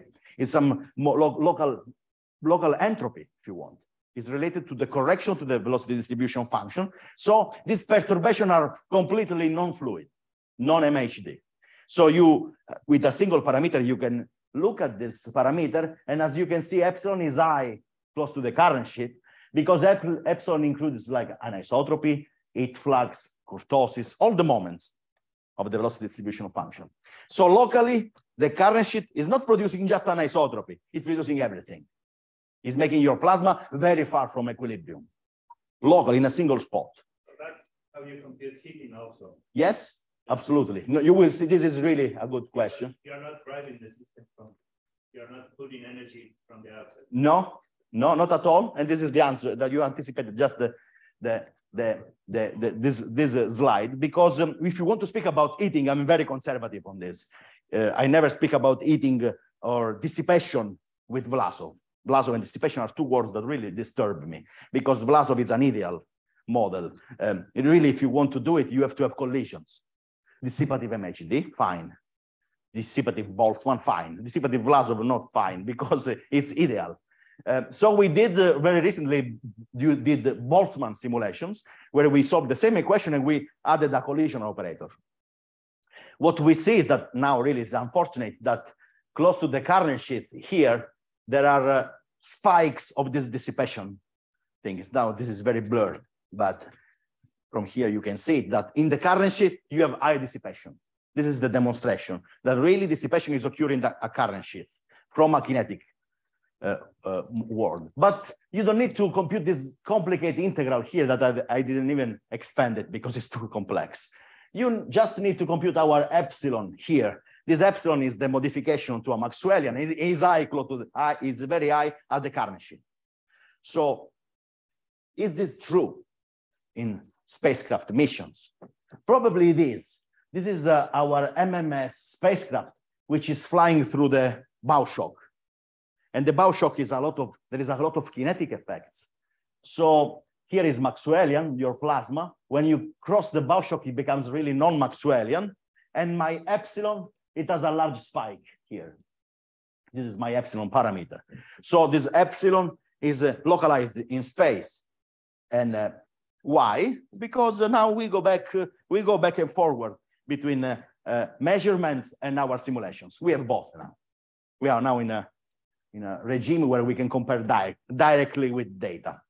We are flying our satellite through turbulence. This is from simulations. And this is what is happening. There are regions where you start to produce a beam. Here I was playing a little bit. And then it looks like a mushroom. Then you have a beam, then you have multiple beams. While you fly through turbulence, you have different distribution functions. So at some point, you can see if this is true, looking at the spacecraft data. So we took this magnetospheric multiscale mission, which has very high resolution velocity distribution functions. And we fly, we are recording 1D data from magnetic field. You see it's very turbulent.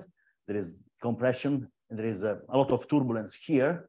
But also in each point of that, we have a cube of velocity distribution function, which is like 64 cube resolution, pretty much. It's not bad. It's a lot of data. And this is how the distribution looks like in a real plasma. This is data. In one point, the plasma is like, it looks more like the distribution function looks like more like a vortex with multiple beams and something like it's spinning.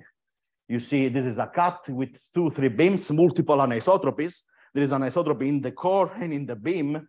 Something we really don't understand fully yet what is happening. This is in a single point and is varying. Indeed, now we are doing a movie, finally, a movie with the observations. This is real data. You can almost hearing the wind flowing through your probe. And while it flows, is measuring the velocity distribution function, which has a lot of different. You see, there are regions where it becomes crazy. With beams, crescents-like, then it becomes more quiet. Then you have also pancake-like distributions. You have also like hazelnut distributions. You have like torus-like distributions, ring-like. You have really a variety of structures in the velocity space. It's like your distribution function is free to evolve in this phase space, stirred by turbulence, something really novel. And then we thought, how can we describe this velocity distribution function? This is a new aspect of turbulence. We don't have turbulence just in the physical space. We have turbulence also in the velocity space. So imagine something about that. To do that, we went back to the 40s, of course, and there is a giant literature on this. Most of this literature is on gyrokinetics. People on gyrokinetics really love the Hermite projection. We thought to capture fluctuation in the velocity space, we can use an Hermite basis. We can decouple our distribution function by use a orthonormal projection with the Hermite basis. It's similar to what we do in the physical space with Fourier. Hermite is my new Fourier. Okay. And what we observed for the first time is that if you project your velocity distribution function with Hermite modes, you can, again, my M is like the wave numbers is like my K vector. In each point, you can project your distribution function and measure the fluctuation in the velocity space. And what we observed is that there is a power law. Mode 0 is the density. M = 1 is the bulk flow. M = 2 is the temperature. M equals 3 is related to the heat flux. Each M is related to the order in the closure of the fluid moment, which is beautiful if you think about a tokamak plasma, because people like have multi-fluid models with a lot of moments in tokamaks, for example, if you want to do simulations. And here is a real plasma, and we are measuring the Hermite spectrum, and it has a nice power law here. We were very puzzled about this. So since I really love Kolmogorov, we went back to the Boltzmann equation and make the 3 assumptions of Kolmogorov, one about the transfer rate, which is constant, characteristic scales, and some conservation laws. That's what you need to do Kolmogorov, 3 things. You do this, and we obtain P2 minus M3 halves, if is the electric field dominating, or M2 equal minus 2, if it's really magnetized. We had this very qualitative prediction for the spectrum. Indeed, this one, M2 minus 3 halves, is the one we observe in the data in different regimes.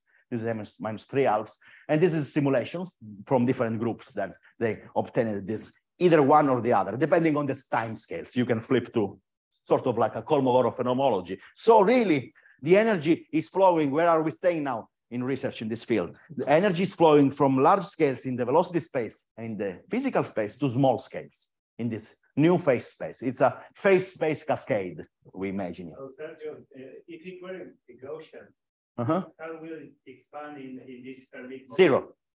Oh. No Hermite. Just M equals 0. For how it's defined, is everything is in M equals 0. It's not, so there is no phase space turbulence for MHD. Okay, that's really to make it. Your epsilon is the integral of all these modes, because epsilon is by definition the integral of all this extra energy, free energy. Okay, is energy in the velocity space. So this is my take-home message for the. I think no, I didn't finish. I have time yet, right? Yeah. Yes, I have it. So for the second part, I have we can say that magnetic reconnection emerges locally in turbulence. We started with MHD because it really well behaves. It gives a nice pattern, and we can go to very high resolutions. Locally, it is occurring. We don't know how locally these reconnecting sites are like stable. They can disappear. They can produce secondary tearing, for example, and sometimes it appears. If you have very high resolution, some of this tearing produce high tearing, like locally, for a little bit, they vanish. You have to follow them with a camera. And you can see that they produce secondary islands, but then they get absorbed in this mess, which is turbulence. Okay, it's very chaotic. We had to make contact with reality, with this virtual spacecraft, because we want to use our simulation to understand real data. So we fly through this, through the simulation, and we verified one simple thing is that if you fly through turbulence, you measure only gradients of the magnetic field. That's what you can do from a single spacecraft. If you have multiple spacecraft, then you can do multiple like direction currents. But from a single spacecraft close to the sun, for example, you can just measure gradients. These gradients are broadly distributed, like in the simulation. The strongest one have all the nice properties of reconnection. So probably reconnection are like magnetic discontinuities are reconnecting sites. All of them, probably. Some of them are more strong. Some of them are more steady state.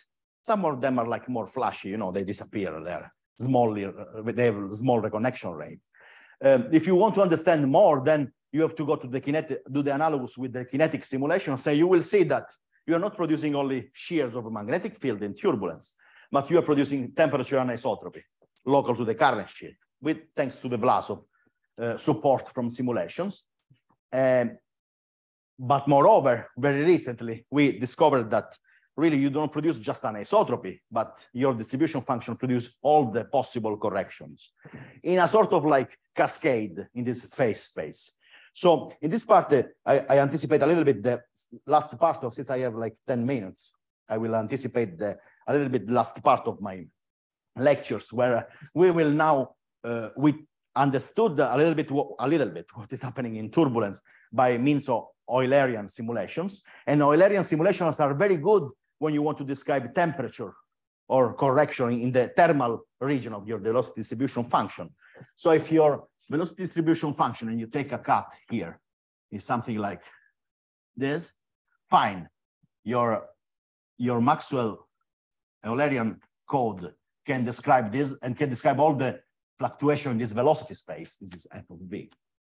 But if you want to look at electrons and you want to look at the really want to drive your system very hard, or you want to study the same system, probably more in a compact object, for example, or in a supernova remnants. If you have high tails in the velocity distribution function, then you will have your VDF will produce very, very peaked distribution here.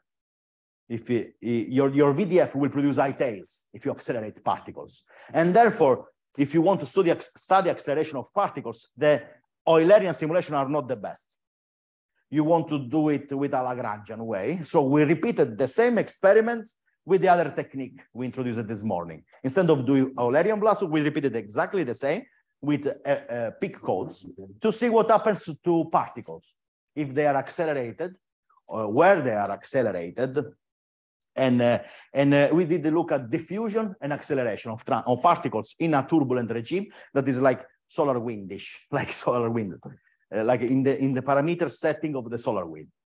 But then there is another important property of the wind, as we saw this morning. The wind is flowing, it's not going like free in your heliosphere. It encounters objects like our plasma sphere, right? Magnetosphere. So there are these obstacles, and interaction with these obstacles produces shocks.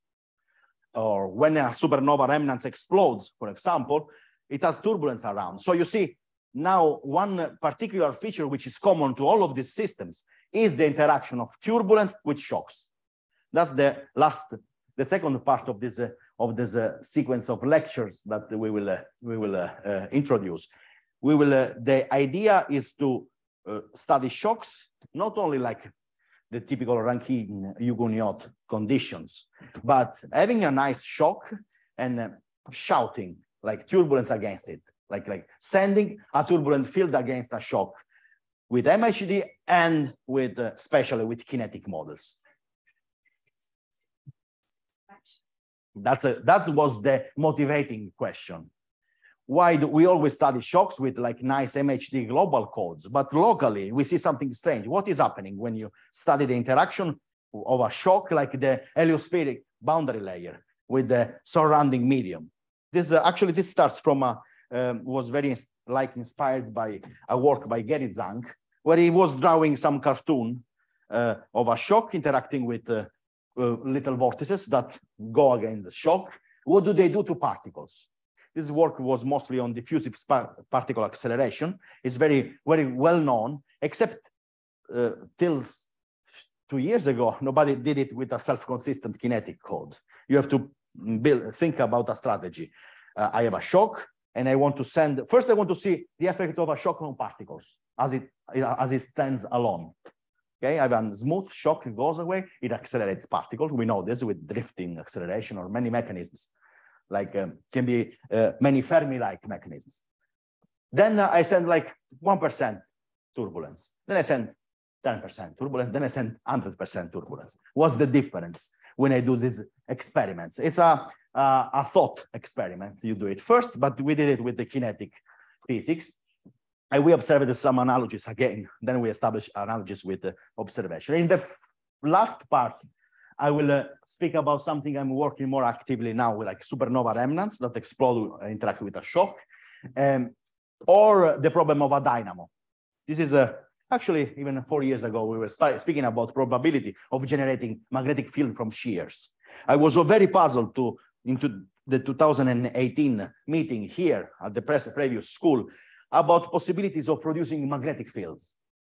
It was a nice talk by Professor Majan, and boy, there was another talk on production on the role of shears on dynamo-like problem. What I was thinking about is what if we do the same experiment but with a collisionless plasma?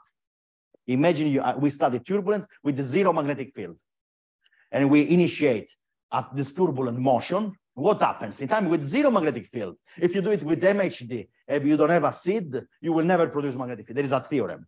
You can see it from equations, actually, that if you don't have a seed of a magnetic field, you never produce it. This is very common to people that do laser plasma interactions. They see production of a magnetic field when they send a beam of particles on a target. They produce magnetic field in a collisionless way. We will do the same by using turbulence. And finally, I built up a group in my University of Calabria where we match all of this that we were speaking about before with the compact objects. We have simulations of black holes. We will show you some, at the last part, some simulation of black holes dynamics, collision of black holes, first in vacuum, and now we are adding, like, studying plasma physics when in the neighbors of the horizon event. So, okay. In the vicinity of black holes, we do local simulation of turbulence with highly relativistic plasmas. So that will be pretty much the way we will abandon. I think I have a few minutes. I don't know if I can stop it here because 45 minutes. Yes, question time. Thank you. Oh, I have a question. Okay, so you can forgive me for asking this question. Okay. So I'm scared now. My intention is that once you go past magnetohydrodynamics, the concept of reconnection makes no sense. Mm. It's a totally stupid concept. Okay. After that, because what is reconnecting in what fluid? The moment you add sufficient vorticity in the ion fission, all right, B is no longer frozen in V. Absolutely. What is frozen is V plus current. You mean like about relativistic regimes? And you go to the electron motion, you give it some velocity. Electron speed is not the fluid speed. No, not at all. Different from the current. Mm-hmm. So either the current and your physical quantity, which is to be frozen in the fluid, is not V. No. Okay, or the fluid in which it's getting frozen has no well-defined physical velocity. Absolutely. So what the hell is reconnecting with what? Yes, sir. Alexei himself said this in last year of his years of his life, that magnetic field lines don't exist according to him. No, but that's a different thing. Of course, magnetic field lines don't exist, but let's assume this is a matter of scales. Yes. So the question is, one should really eliminate reconnection into these things, the language, and it's the energy exchange process. Oh, sure. You can write down dV squared dt, dV squared dt, dt. Yes. All right. Yeah. And you can really talk about these things totally independent of the totally absurd concept of reconnection. We did it, but the nice accident, and this is, I'm sorry now to repeat this to you, that nice accident is that if you do this, if you measure the transfer rate of energy, is occurring nearby this current sheet. That's probably a reconnecting one. Current sheet, yeah. Understand. But they needn't be moving with any physically relevant speed.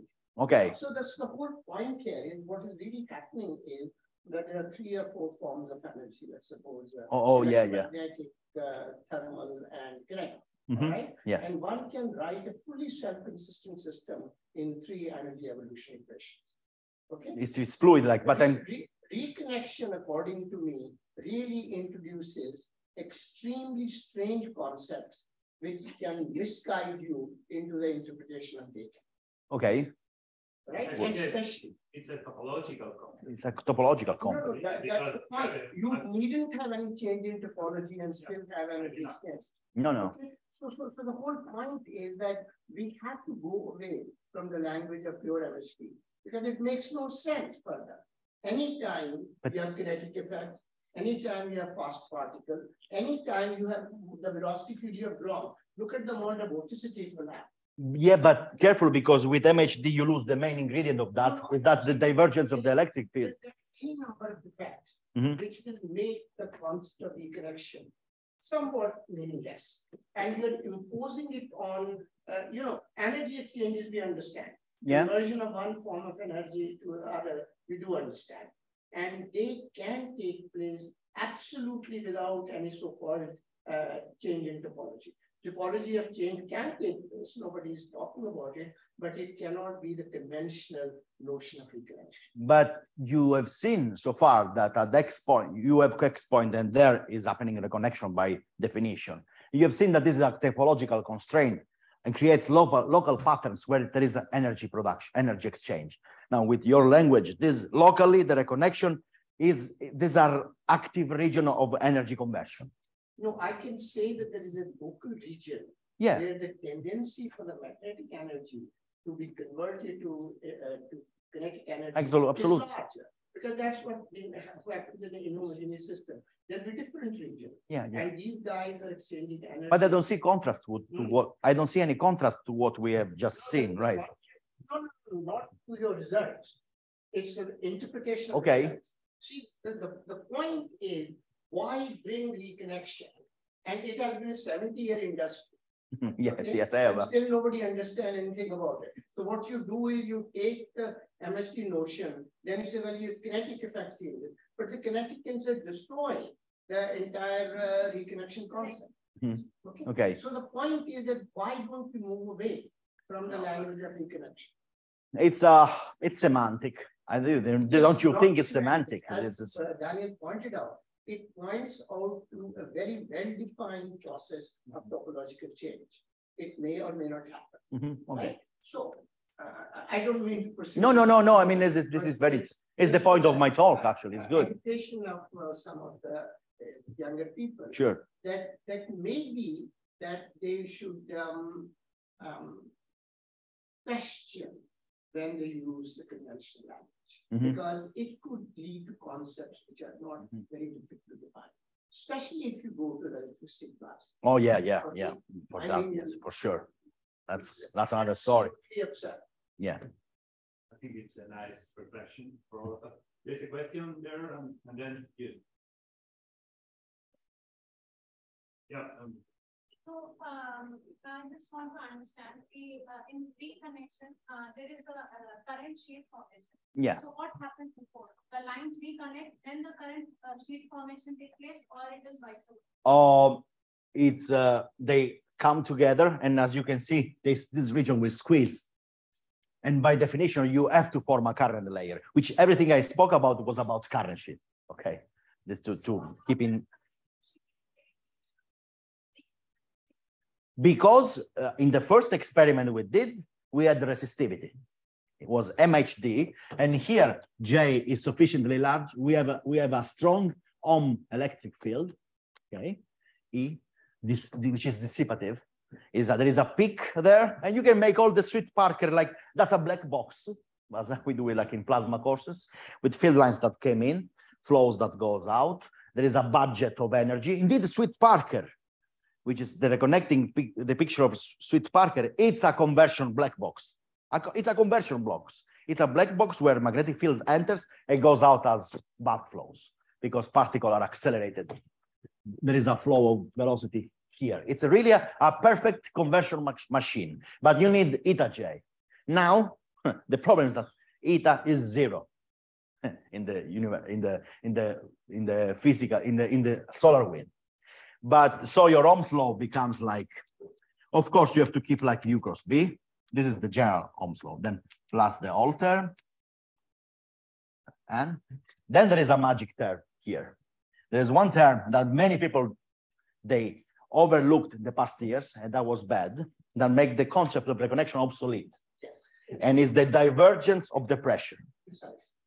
This is my favorite because it's like, people that do fluids, they forget about this. Don't do it because because this is the divergence of pressure here. It can have a strong component, you see, parallel to the magnetic field. They can really break field lines. Let's call it reconnect or rematching field lines or converting energy. Okay. This tensor is not isotropic. Not at all. It's absurdly not isotropic. And then we have like all the terms like on the order of dE, so they have divergence of current. There is a yes. But this one, we measure that emissions. This is related to everything I said this morning. And if you measure this, is like my sort of like proportional to my epsilon. because it's like it has an isotropy in and can really do probably is the largest one in the magnetosheath and solar windish. So this has a lot of effects. There is another question.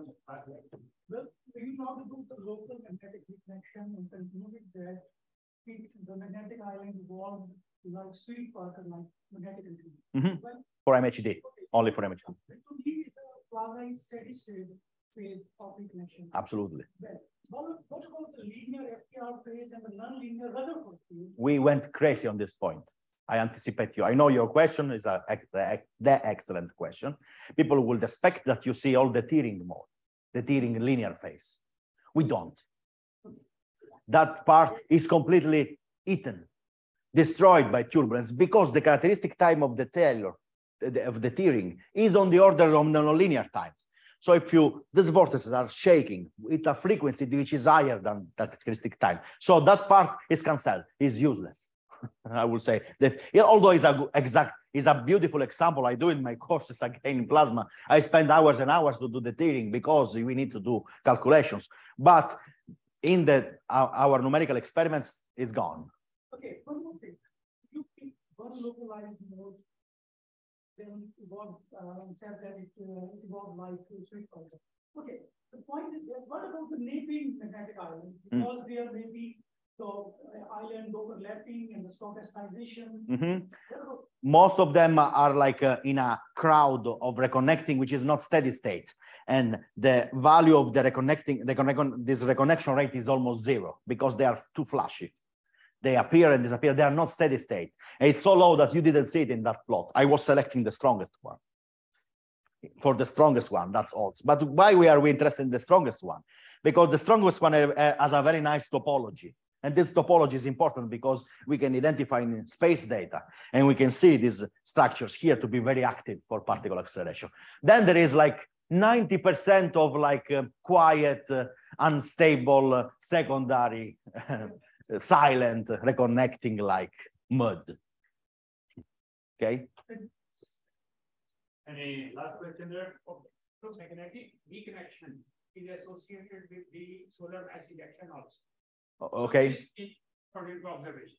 So this means the magnetic energy is converted into solar energy. Oh, that's another that's really an homogeneous pattern. A CME, it's a very large scale or a cusp on the sun. It's a very large scale unhomogeneity. We are not describing that. We are studying homogeneous turbulence. That's a singular.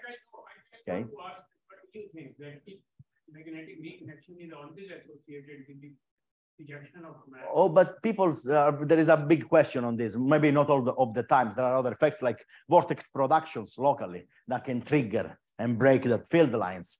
To me, I mean, it's another problem.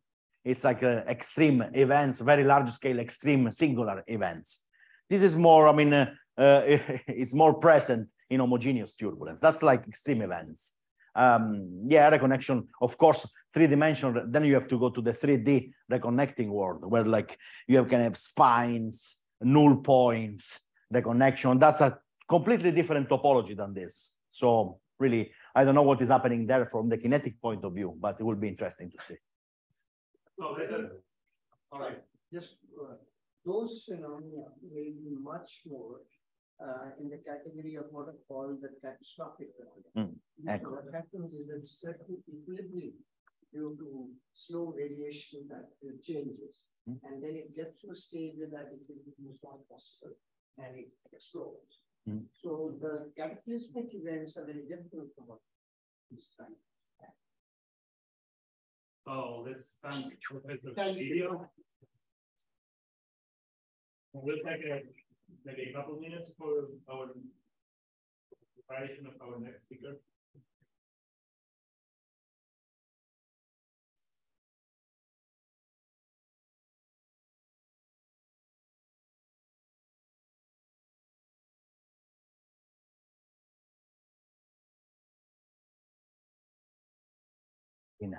Vuoi questo?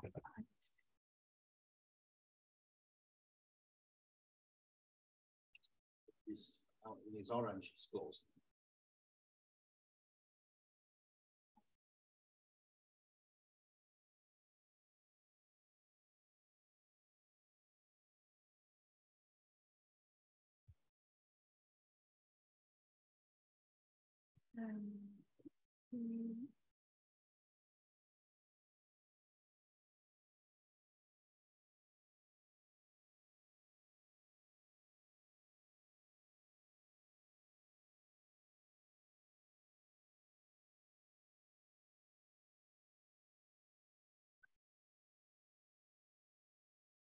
Okay, great. You take note of the exercise? I'll keep it there. Can Working? I think so, yes. Perfect. Can you hear me well like this? Sure. Yes. You're all set? Yes. And the Okay, pointer let me is introduce Professor Lina Ali from the Ecole Polytechnique. not a professor, but you can just say that. From Ecole Polytechnique, and she will, well, the title is already there, so this will be her first lecture. Yes, thank you, Daniel. The pointer is not working, or is it this one? Yes, it is. How? No, you have to point on it. Ah, okay, it works on. Oh, okay, perfect. Okay. So thank you, Daniel, and thank you again, Professor Swadesh and Professor Daniel, for this invitation. I'm very, very honored to be here. It's actually my first time to attend ICTP and also to give kind of courses in school. So I'm very happy and I'm very honored. For my courses or the talks, so I will be more speaking about in situ observations, using fields and particles data in space plasma. And basically, so from the title, it's a bit different from what is actually on the schedule. So it's, I will describe you or present you some of the underlying processes that play an important role actually in the solar wind magnetospheric coupling. And basically, I will show you some examples using, or some example of studies using space observations.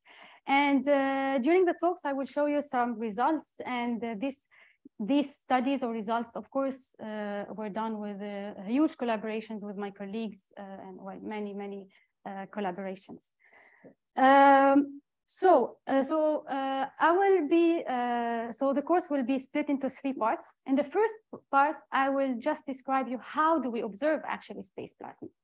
Because, well, Sergio presented as well some solar wind observations, but how do we make actually these observations?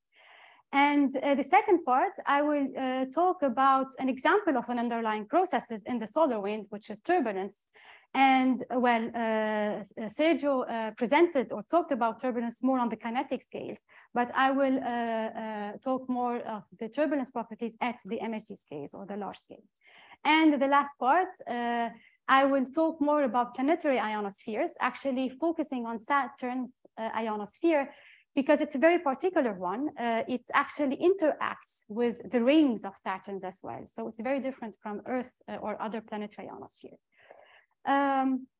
Okay, so and actually so I will start now with the first part. How do we observe space plasmas?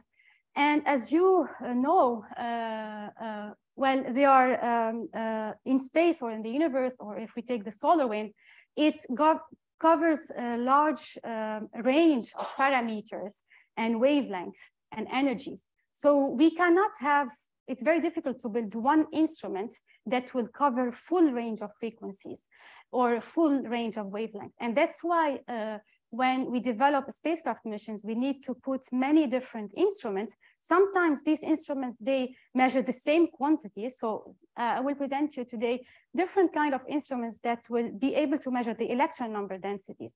And that's very important because we need to have independent measurements of the same quantity, but also we need to have complementary measurements to cover the full range, let's say, of the frequencies. So for the first part, and please interrupt me when you have any questions. So as you all know, the plasma, it makes up over 99% of the visible matter of the universe. And here I just like actually to show you this very recent image taken by the James Webb Space Telescope, which the so-called the pillars of the creation actually. And this was measured using UV light. And you see here, these are the columns of dust. There's also gas, and there's also plasmas. So this is in the interstellar medium, and closer to us in the solar system, of course, we have our star, the sun, and here, which emits continuously this non-collisional plasma, which we call the solar wind. So what's the name of this monster? This one? It looks like a monster. This one, yes, 3 monsters. It's like, actually, it's like horses. I think is related to horses. Or dinosaur, if you want. And actually, this the first image of this nebula was taken actually in the early 90s, in 1995, by the father of the James Webb Space Telescope, which is Hubble Space Telescope. Well, I could have shown you the differences, but you can see it online. Okay, so how do we observe, how do we make measurements of the plasma in space? So there are 2 kinds of measurements. You will hear speaking of remote sensing measurements, and this is basically we make the measurements distantly, remotely, and these remote sensing techniques, it helps getting the general, basically the general and the global properties of the system or the object that we are measuring. And remote sensing instruments or measurements are extremely important because, of course, the interstellar medium, so far, we cannot measure it in situ yet. So remote sensing instruments are very important and complementary to the second type of the measurements, which is the in situ measurements. Why do we call them in situ? For instance, if we take the solar wind, we consider the solar wind as a perfect laboratory actually for studying collisionless plasma. And in laboratory, we make in situ measurements actually. So that's why we call in situ measure. We directly measure the properties of the plasma locally, so at the location of the spacecraft. And from the in situ measurement, we can get much more detailed measurements or get the plasma parameters, for instance, the electric field, the magnetic field, and the electron number densities or the ion number densities, and so on, that we can use in the equations and so study the different processes that we are interested in. So I won't have the time in 1 hour actually to speak about all kind of remote sensing measurements and all kind of in situ instruments, but I will present you a few examples of remote sensing techniques and also a few examples of remote of in situ techniques or in situ instruments to do the measurements or the observations. Okay, so regarding the remote sensing observations, of course, one of the most famous instruments are the imagers. So the imagers are very important because, well, we can get the images of the objects that we want to study. And here, I really wanted to show you this example of an image of the Saturn taken by the Cassini spacecraft. And it's actually one of my favorite images taken by Cassini of Saturn. So Cassini was a NASA mission. It was built to explore Saturn and its environment and its moons. It was launched in 1997, arrived to Saturn in 2004, and then ended a couple of years ago in 2017. And this is a very nice image because this Saturn was imaged behind, so the sun is behind the plane, and Saturn was in the night side and took this beautiful, spectacular image of the planet. So you can see the planet, its rings around the planets, and also you can note, so here we are at the night side observing Saturn, but you can see some lights in the northern hemisphere on the surface of the planet. And this is actually the reflected lights from the rings onto the surface of the planet. So you can see here, as I said, the rings. I will talk about a bit more the rings of Saturn tomorrow, but you can see this kind of bluish ring around the planet, and that's actually the E ring. And the E ring is very particular because it's made of so plasma and dust particles generated from one of the icy moons of Saturn, which is called Enceladus. And you can see here a dot, and this is actually the moon. And we discovered with Cassini that this moon ejects continuously charged dust and organic materials and water. And while it's orbiting around the planet, it will form this kind of nice ring. And we call it E-ring because of the name Enceladus for E. Okay, so this is, I open a parenthesis. I just want to show you. So this is also another image taken by Cassini. One of the clearest image actually taken of Cassini of the moon. This is Enceladus. It's an icy moon, and mostly water.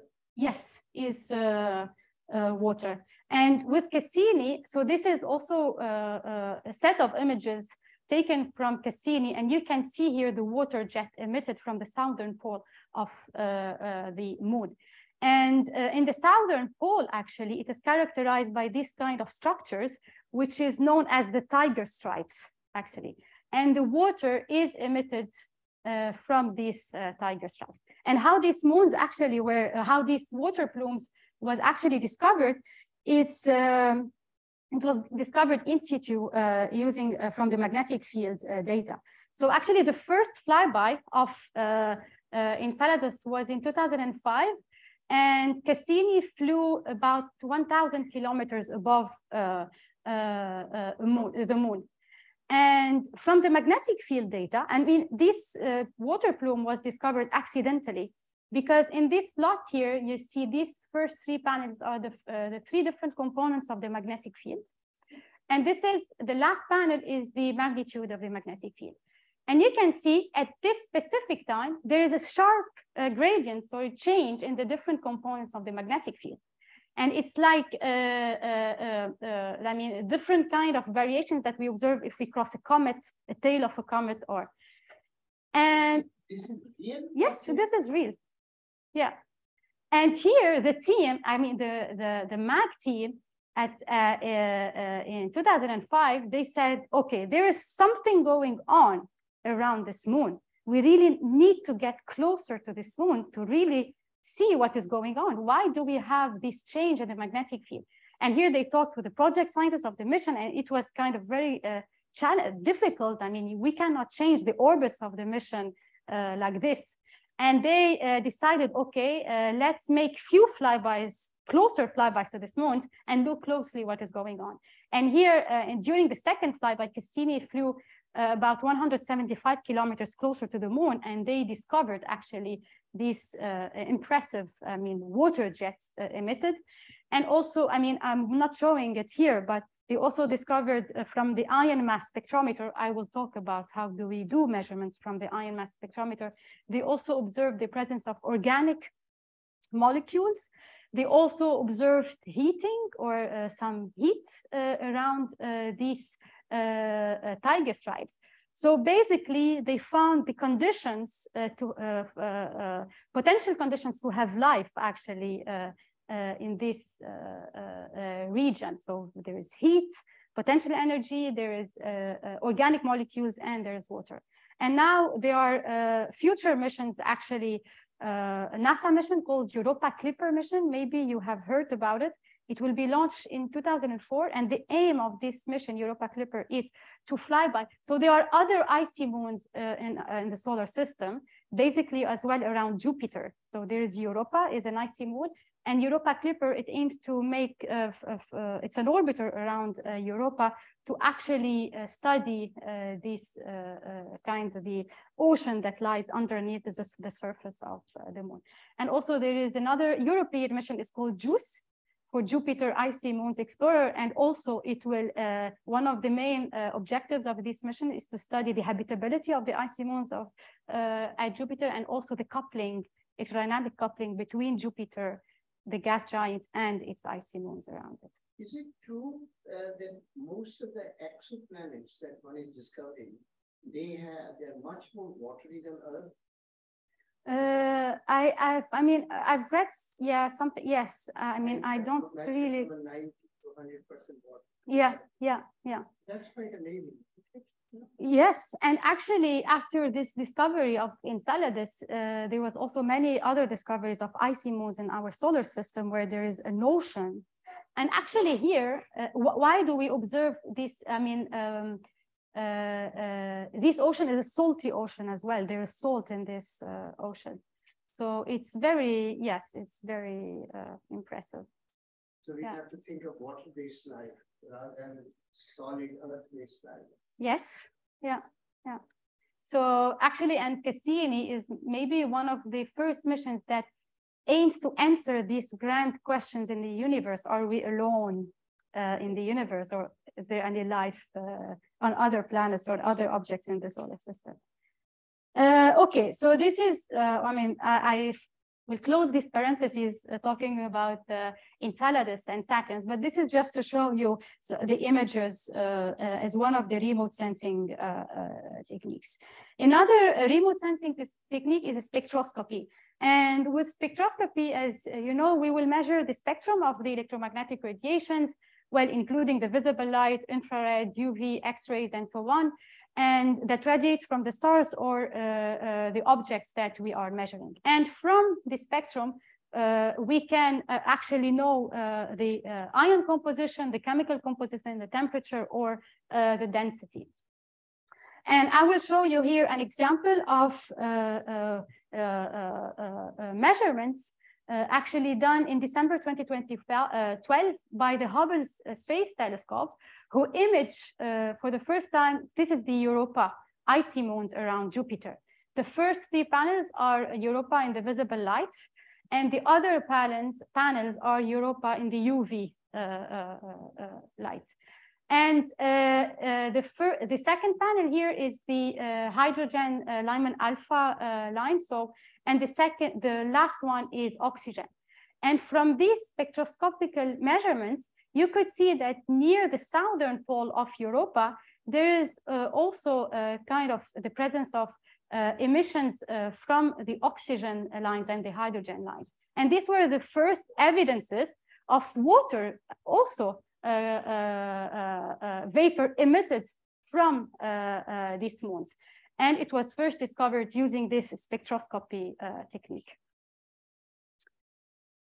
Yeah, and as I said, the Europa Clipper mission will perform many flybys around this moon, actually, to see if actually these water plumes still exist, or there's no water anymore ejected from the subsurface of the moon. Okay. Also, another way to another measurements that we do remotely is the magnetic fields. So we can also do magnetic field measurements remotely, and this is based on the Zeeman effect. So as you may know, the Zeeman effect is the effect of the splitting of the spectral lines into several components, actually in the presence of magnetic fields. And it was first observed by the Dutch physicist, Peter Zeeman in 1896, while doing laboratory experiments. And so this is here just, an illustration of the splitting of these spectral lines in different components. So if we don't have a magnetic field, we don't have any shift in the energy, we don't have any split, but in the presence of a magnetic field, we observe a broadening of the spectra, or if the magnetic field is very strong, we observe a splitting in the spectral line. And here, why does it, here is kind of the formula that expresses the shifted frequency as a function of the unshifted frequency, plus and minus a term that depends on the magnetic fields. And here mu is what we call the Bohr magneton, which basically the magnetic moment of the electrons which is caused by the spin or the orbital angular momentum. And yeah, so since it depends on the magnetic field, from these kind of measurements, we can know the magnitude of the magnetic field, but also the orientation of the magnetic field. So this is here an example, actually, of an image of a sunspot. So this is in black, you see the sunspot, and the sunspots are regions on the sun which are characterized by very strong magnetic field. Why it's black? Because the temperature of the sunspot is much lower than the rest of the surface of the sun, and well, but it's still very high temperature. And if we measure the spectral line along this line here that crosses the sunspot, but other region around the sunspot, and if we look at the spectrum, you see that in this region that lies just inside the sunspot, we clearly see a broadening of the spectrum, and here very clear splitting with the three different spectral lines. And that's because of the presence of this magnetic field. However, above this region and below, we still have a magnetic field, but the magnitude is much less, and we only observe just the broadening of the magnetic field. Now, from these kind of measurements, and actually that's how we can measure the magnetic field of other stars, for instance, or exoplanets, because we cannot measure them, we cannot go there yet and measure them in situ with magnetometers.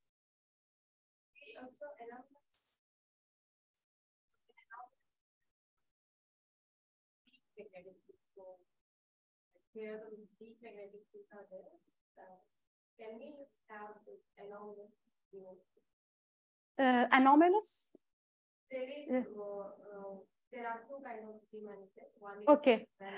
Yes. Okay. Yeah. Also with the anomalous Zeeman effect, we can observe. But in case of anomalous Zeeman effect, I guess we have three sets of this splitting. Yeah.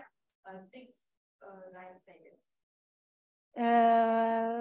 Okay, I don't want to answer something wrong, but I'm sure that, yeah, we can observe this as well with the anomalous Zeeman effect. But how, I mean, what's the difference exactly about in the observations? I cannot really answer you. Like you were saying that above and below this splitting level, there are weak magnetic fields. So it just comes to my mind that weak magnetic fields are there. So anomalous Zeeman effect may be observed. Yes. Yeah.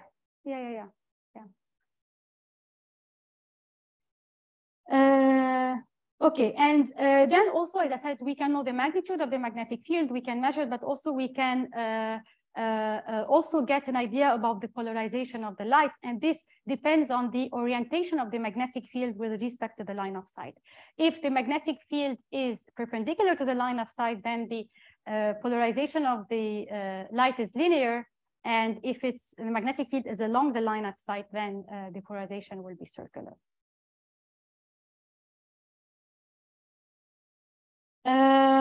Okay, so now I will move to the in situ kind of observations. And here I will also talk about different kind of instruments. And before I do that, I just want to say that as you all know, plasma physics is a very special field or particular field because it couples different fields in physics, electromagnetisms, fluid mechanics, and statistical physics. And to be able to really study plasma physics, we really need to be able to measure all these quantities, the electric fields, the magnetic fields, also the particles, moments, and the velocities, the position as well, and the densities, and so on, and the charge density. And that's why we need to have in situ measurements. They are necessary to be able to measure all these quantities and then use them in the equations and compare or to apply the theory actually that we know in the observations. And the first instrument I would like to talk about is the Langley probe.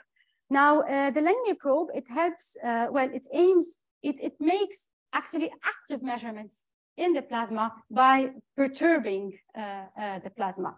And it was first invited in the 1920 by Irving Langmuir, that you see here, and to measure actually the electron plasma densities and the electron temperature in very cold, low density laboratory plasmas. And then 8 years later, the term plasma actually was kind of coined to describe this partially ionized gas.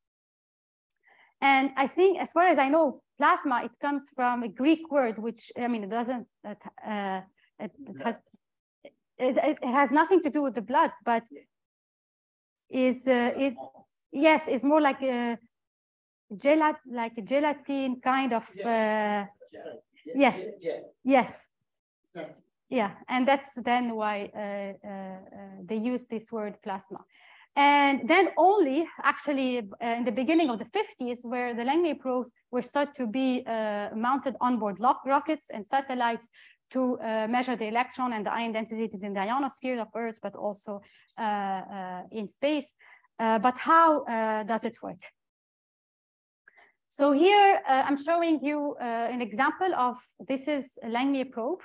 It's a spherical probe. You can see here the probe. The diameter is about 5 centimeters. And this Langmuir probe was mounted on the Cassini spacecraft. You see here, this is an illustration. And I don't know if you can see, but in this circle, you see that the probes is, going outside from the spacecraft. And it's always mounted well on a boom. Also, we want it to be away from the spacecraft, so it's not affected by any kind of interferences from the spacecraft. So actually, the principle of working of the Langmuir probe is pretty easy. The Langmuir probe will measure the total current as a function of the bias voltage that we apply to it. If we apply a positive voltage, the Langmuir probe will collect the negative current, so the electron current.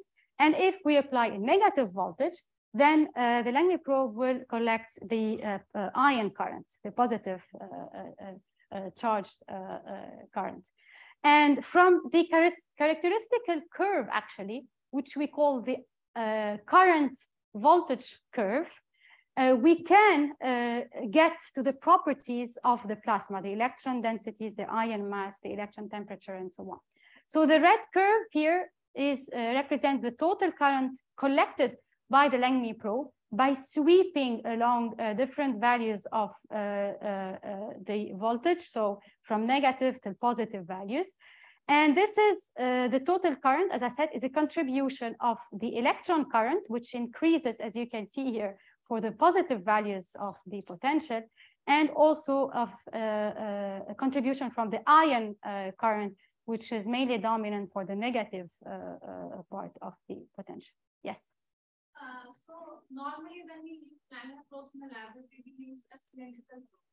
Yes. And here you're using spherical. So, and normally the Langmuir theory that we use to approximate, we assume a constant cross section. So how does the cylindrical one, the sphere one, also we, yes. How does it compensate? Like, doesn't the theory deviate then the current collection? No, I mean, also for the spherical probe, we have a constant cross section of the probe. No, I mean, like when you take a cylindrical wire, it's constant throughout the length. And we assume the Langmuir probe collection from the side. So you break it, you get a circle. But in a sphere, actually it becomes the radius. Yes. And so I just meant to ask, can we use the same theory that we use for normal cylindrical, or do you do some approximation for this curve? Well, I'm not sure I understand really the question, but I think because the radius of the cross section in this electron current distribution, so I think it doesn't make sense. Okay, but it's okay. This we can probably set up. I mean, the current that they are measuring, let's be. Yeah, but we can. I can. discuss this later on. Yeah. Also, so we can demonstrate that the electron current, it actually depends on the electron number density. Here, A is the surface area of the probe, the spherical probe that we know, and also on the electron temperature. And it's an exponential function, actually, as a function of the bias potential and what we call the floating potential. What is the floating potential? The floating potential is where the potential of the probe, it balances the potential of the ambient plasma. And this also, the floating potential, we can see it in the measurements. I will show you that. And then also the ion current also is as a function of parameters that we can measure or we can make assumption on them. And so we know the different parameters inside for the ion current. Now, I will show you, this was just an illustration, qualitative illustration of what is the total current look like measured by from the Langley probe. I don't know, it's very clear, but in this figure, these are real measurements from the Cassini-Langley probe.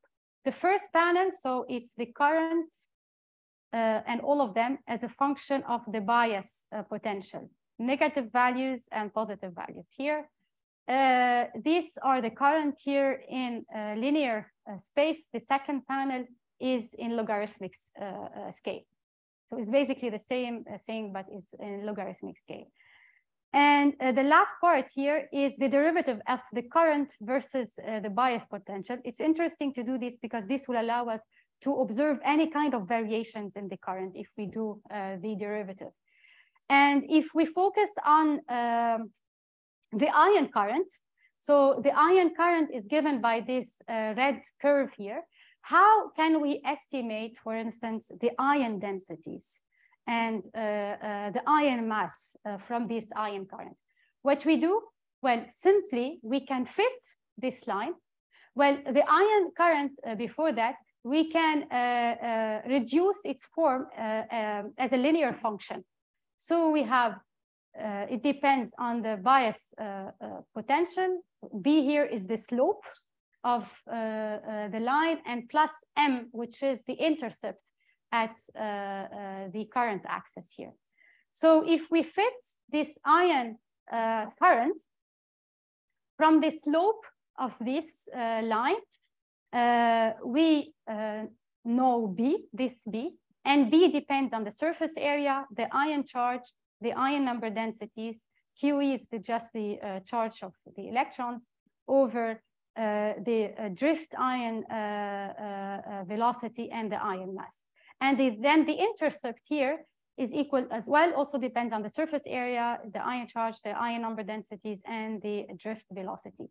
Now, knowing the intercept, knowing the surface area of the probe, assuming a value, there's always assumptions, assuming the value of the drift velocity, we can estimate the ion velocity, the ion density, sorry.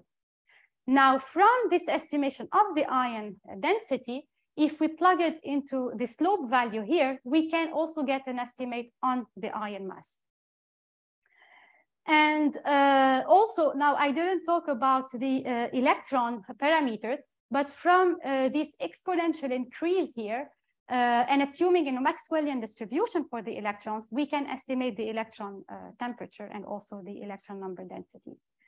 Now, I said in the beginning that it's very important to have, well, usually we always have different kind of instruments that will make the same kind of measurements.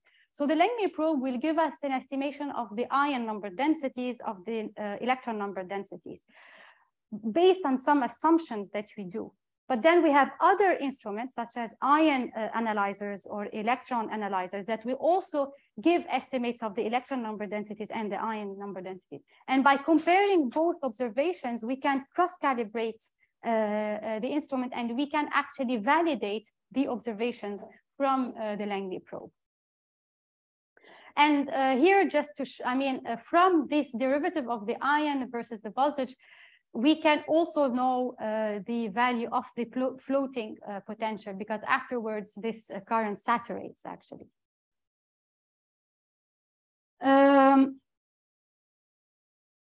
So that was for the Langley probe instruments and how we can identify or infer the ion number densities and other parameters. Now I would like to talk about ion mass spectrometers. Now, the ion mass spectrometers are spectrometers that will basically and mainly give us the ion composition in the environment where we are making, the measurements. But how does this instrument work? How can we know the ion composition if we are measuring oxygen, helium plus, or aluminum, or iron? Basically by measuring the mass per charge ratio. And in addition to the mass per charge ratio, this instrument, it gives us the information related to the direction of the ions. We know exactly the direction of the ions that we are measuring and the energy of these ions.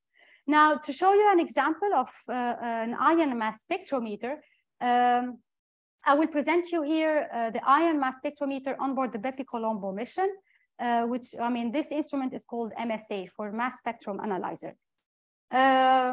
So just a few words about the Bepi-Colombo mission. So this mission is a joint project between the European Space Agency, ESA, and the Japanese Space Agency, JAXA, and it aims to study in details. I will come back to this in the end of the talk today. It will aim to study in details using two probes, two orbiters, the Mercury's as a planet, but also the magnetosphere, the environment around Mercury.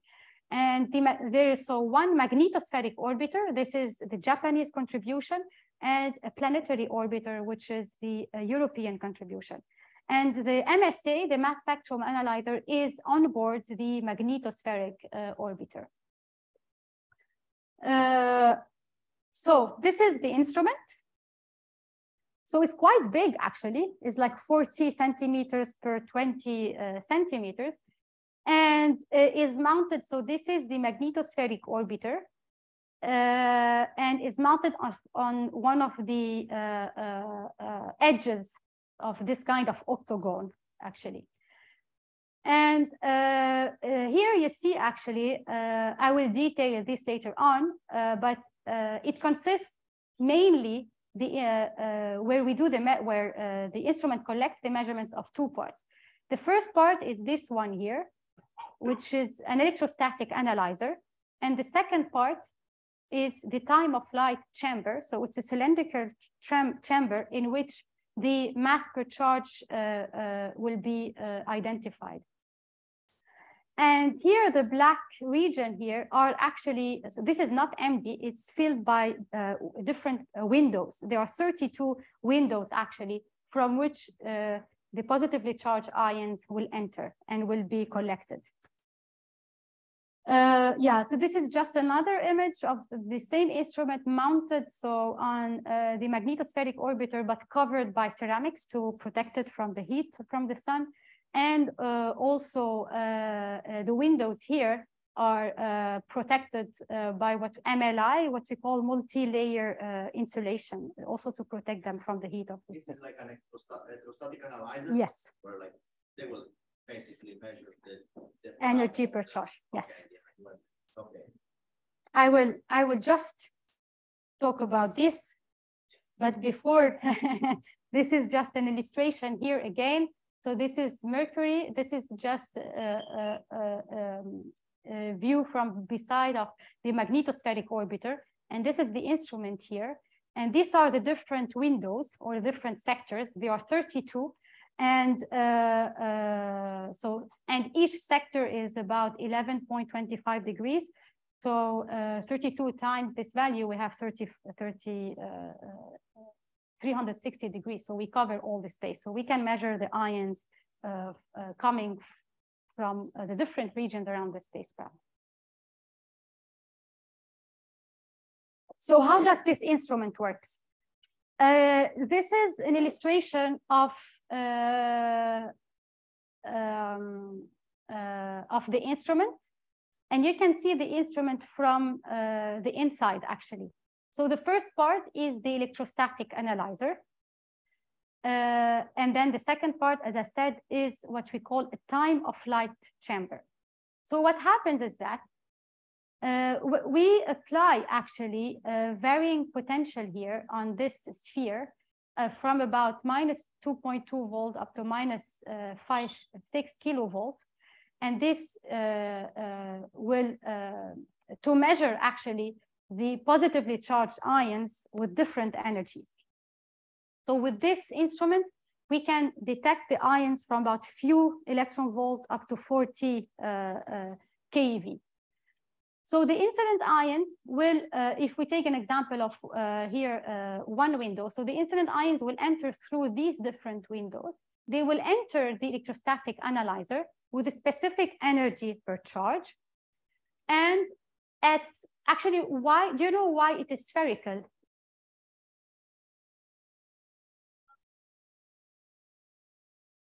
It's actually, one of the reasons we make it spherical like this. Because you know that it's shaped on a spherical, right? Yes, yes, but also because we need, I mean, it can enter just directly, hit the detector below in the bottom. But we wanted to have a spherical shape because we want, if there are photons actually that enters from the windows, they will hit the different walls. And only the ions with the specific energy per charge will continue its path down to the detector below. So that's one of the reasons why the electrostatic analyzer, we have it like a spherical shape like this. So all the other like photons or other ions that enter, if they don't have the correct energy, they will just hit the wall and they will not be able to continue the path. And so at the exit of this electrostatic analyzer, so the first pass is just to select the ions for specific energy per charge. At the exit here, we have an acceleration actually, a potential that will accelerate the ions towards a carbon foil. So this is an image what is actually inside this region. So for each window, there is a kind of square here. And inside this square, there is a carbon foil. And the ions will hit this carbon foil. And after hitting this carbon foil, they will enter the time of flight chamber. And that's where the time of flight of the ions will be measured. And so we can estimate the mass per charge of the ions. Now, when the positively charged ions hit this carbon foil, they will interact with this carbon foil. So the positively charged ions, they will either lose an electron and they will be positively charged inside this time of flight chamber, or they will gain an electron, so they will leave as negatively charged, or they will leave as neutrals inside this time of flight chamber. And actually, the particularity of this time of flight chamber is that you see here, there are some different, on the wall, like different like cylinders actually. And we apply actually a quadratic distribution of the potential along these walls. And this will give a linear electric field. And this role of this linear electric field is very important. Because what will happen is that the positively charged ions will be reflected, they will feel this electric field, and they will be accelerated upward and detected here. The negatively charged ions, after they interact with the carbon foil, they will be accelerated downward. And the neutrals, well, they will not feel this electric field, and they will be detected, well, they will go, what you say, straight through, and also will be detected in the bottom, what we call microchannel plates. Now, how we calculate the time of flight? So once the ions actually enters the time of flight chamber, there are secondary electrons emitted, And these secondary electrons will be detected in this part of the instrument here, and this will create a start pulse or start signal. And then once the ions will be detected upward in these MCPs or in the bottom MCPs, then we have a stop signals. And from the coincidences between each start and stop, we can calculate the time of flight. So it's a very complex, actually, how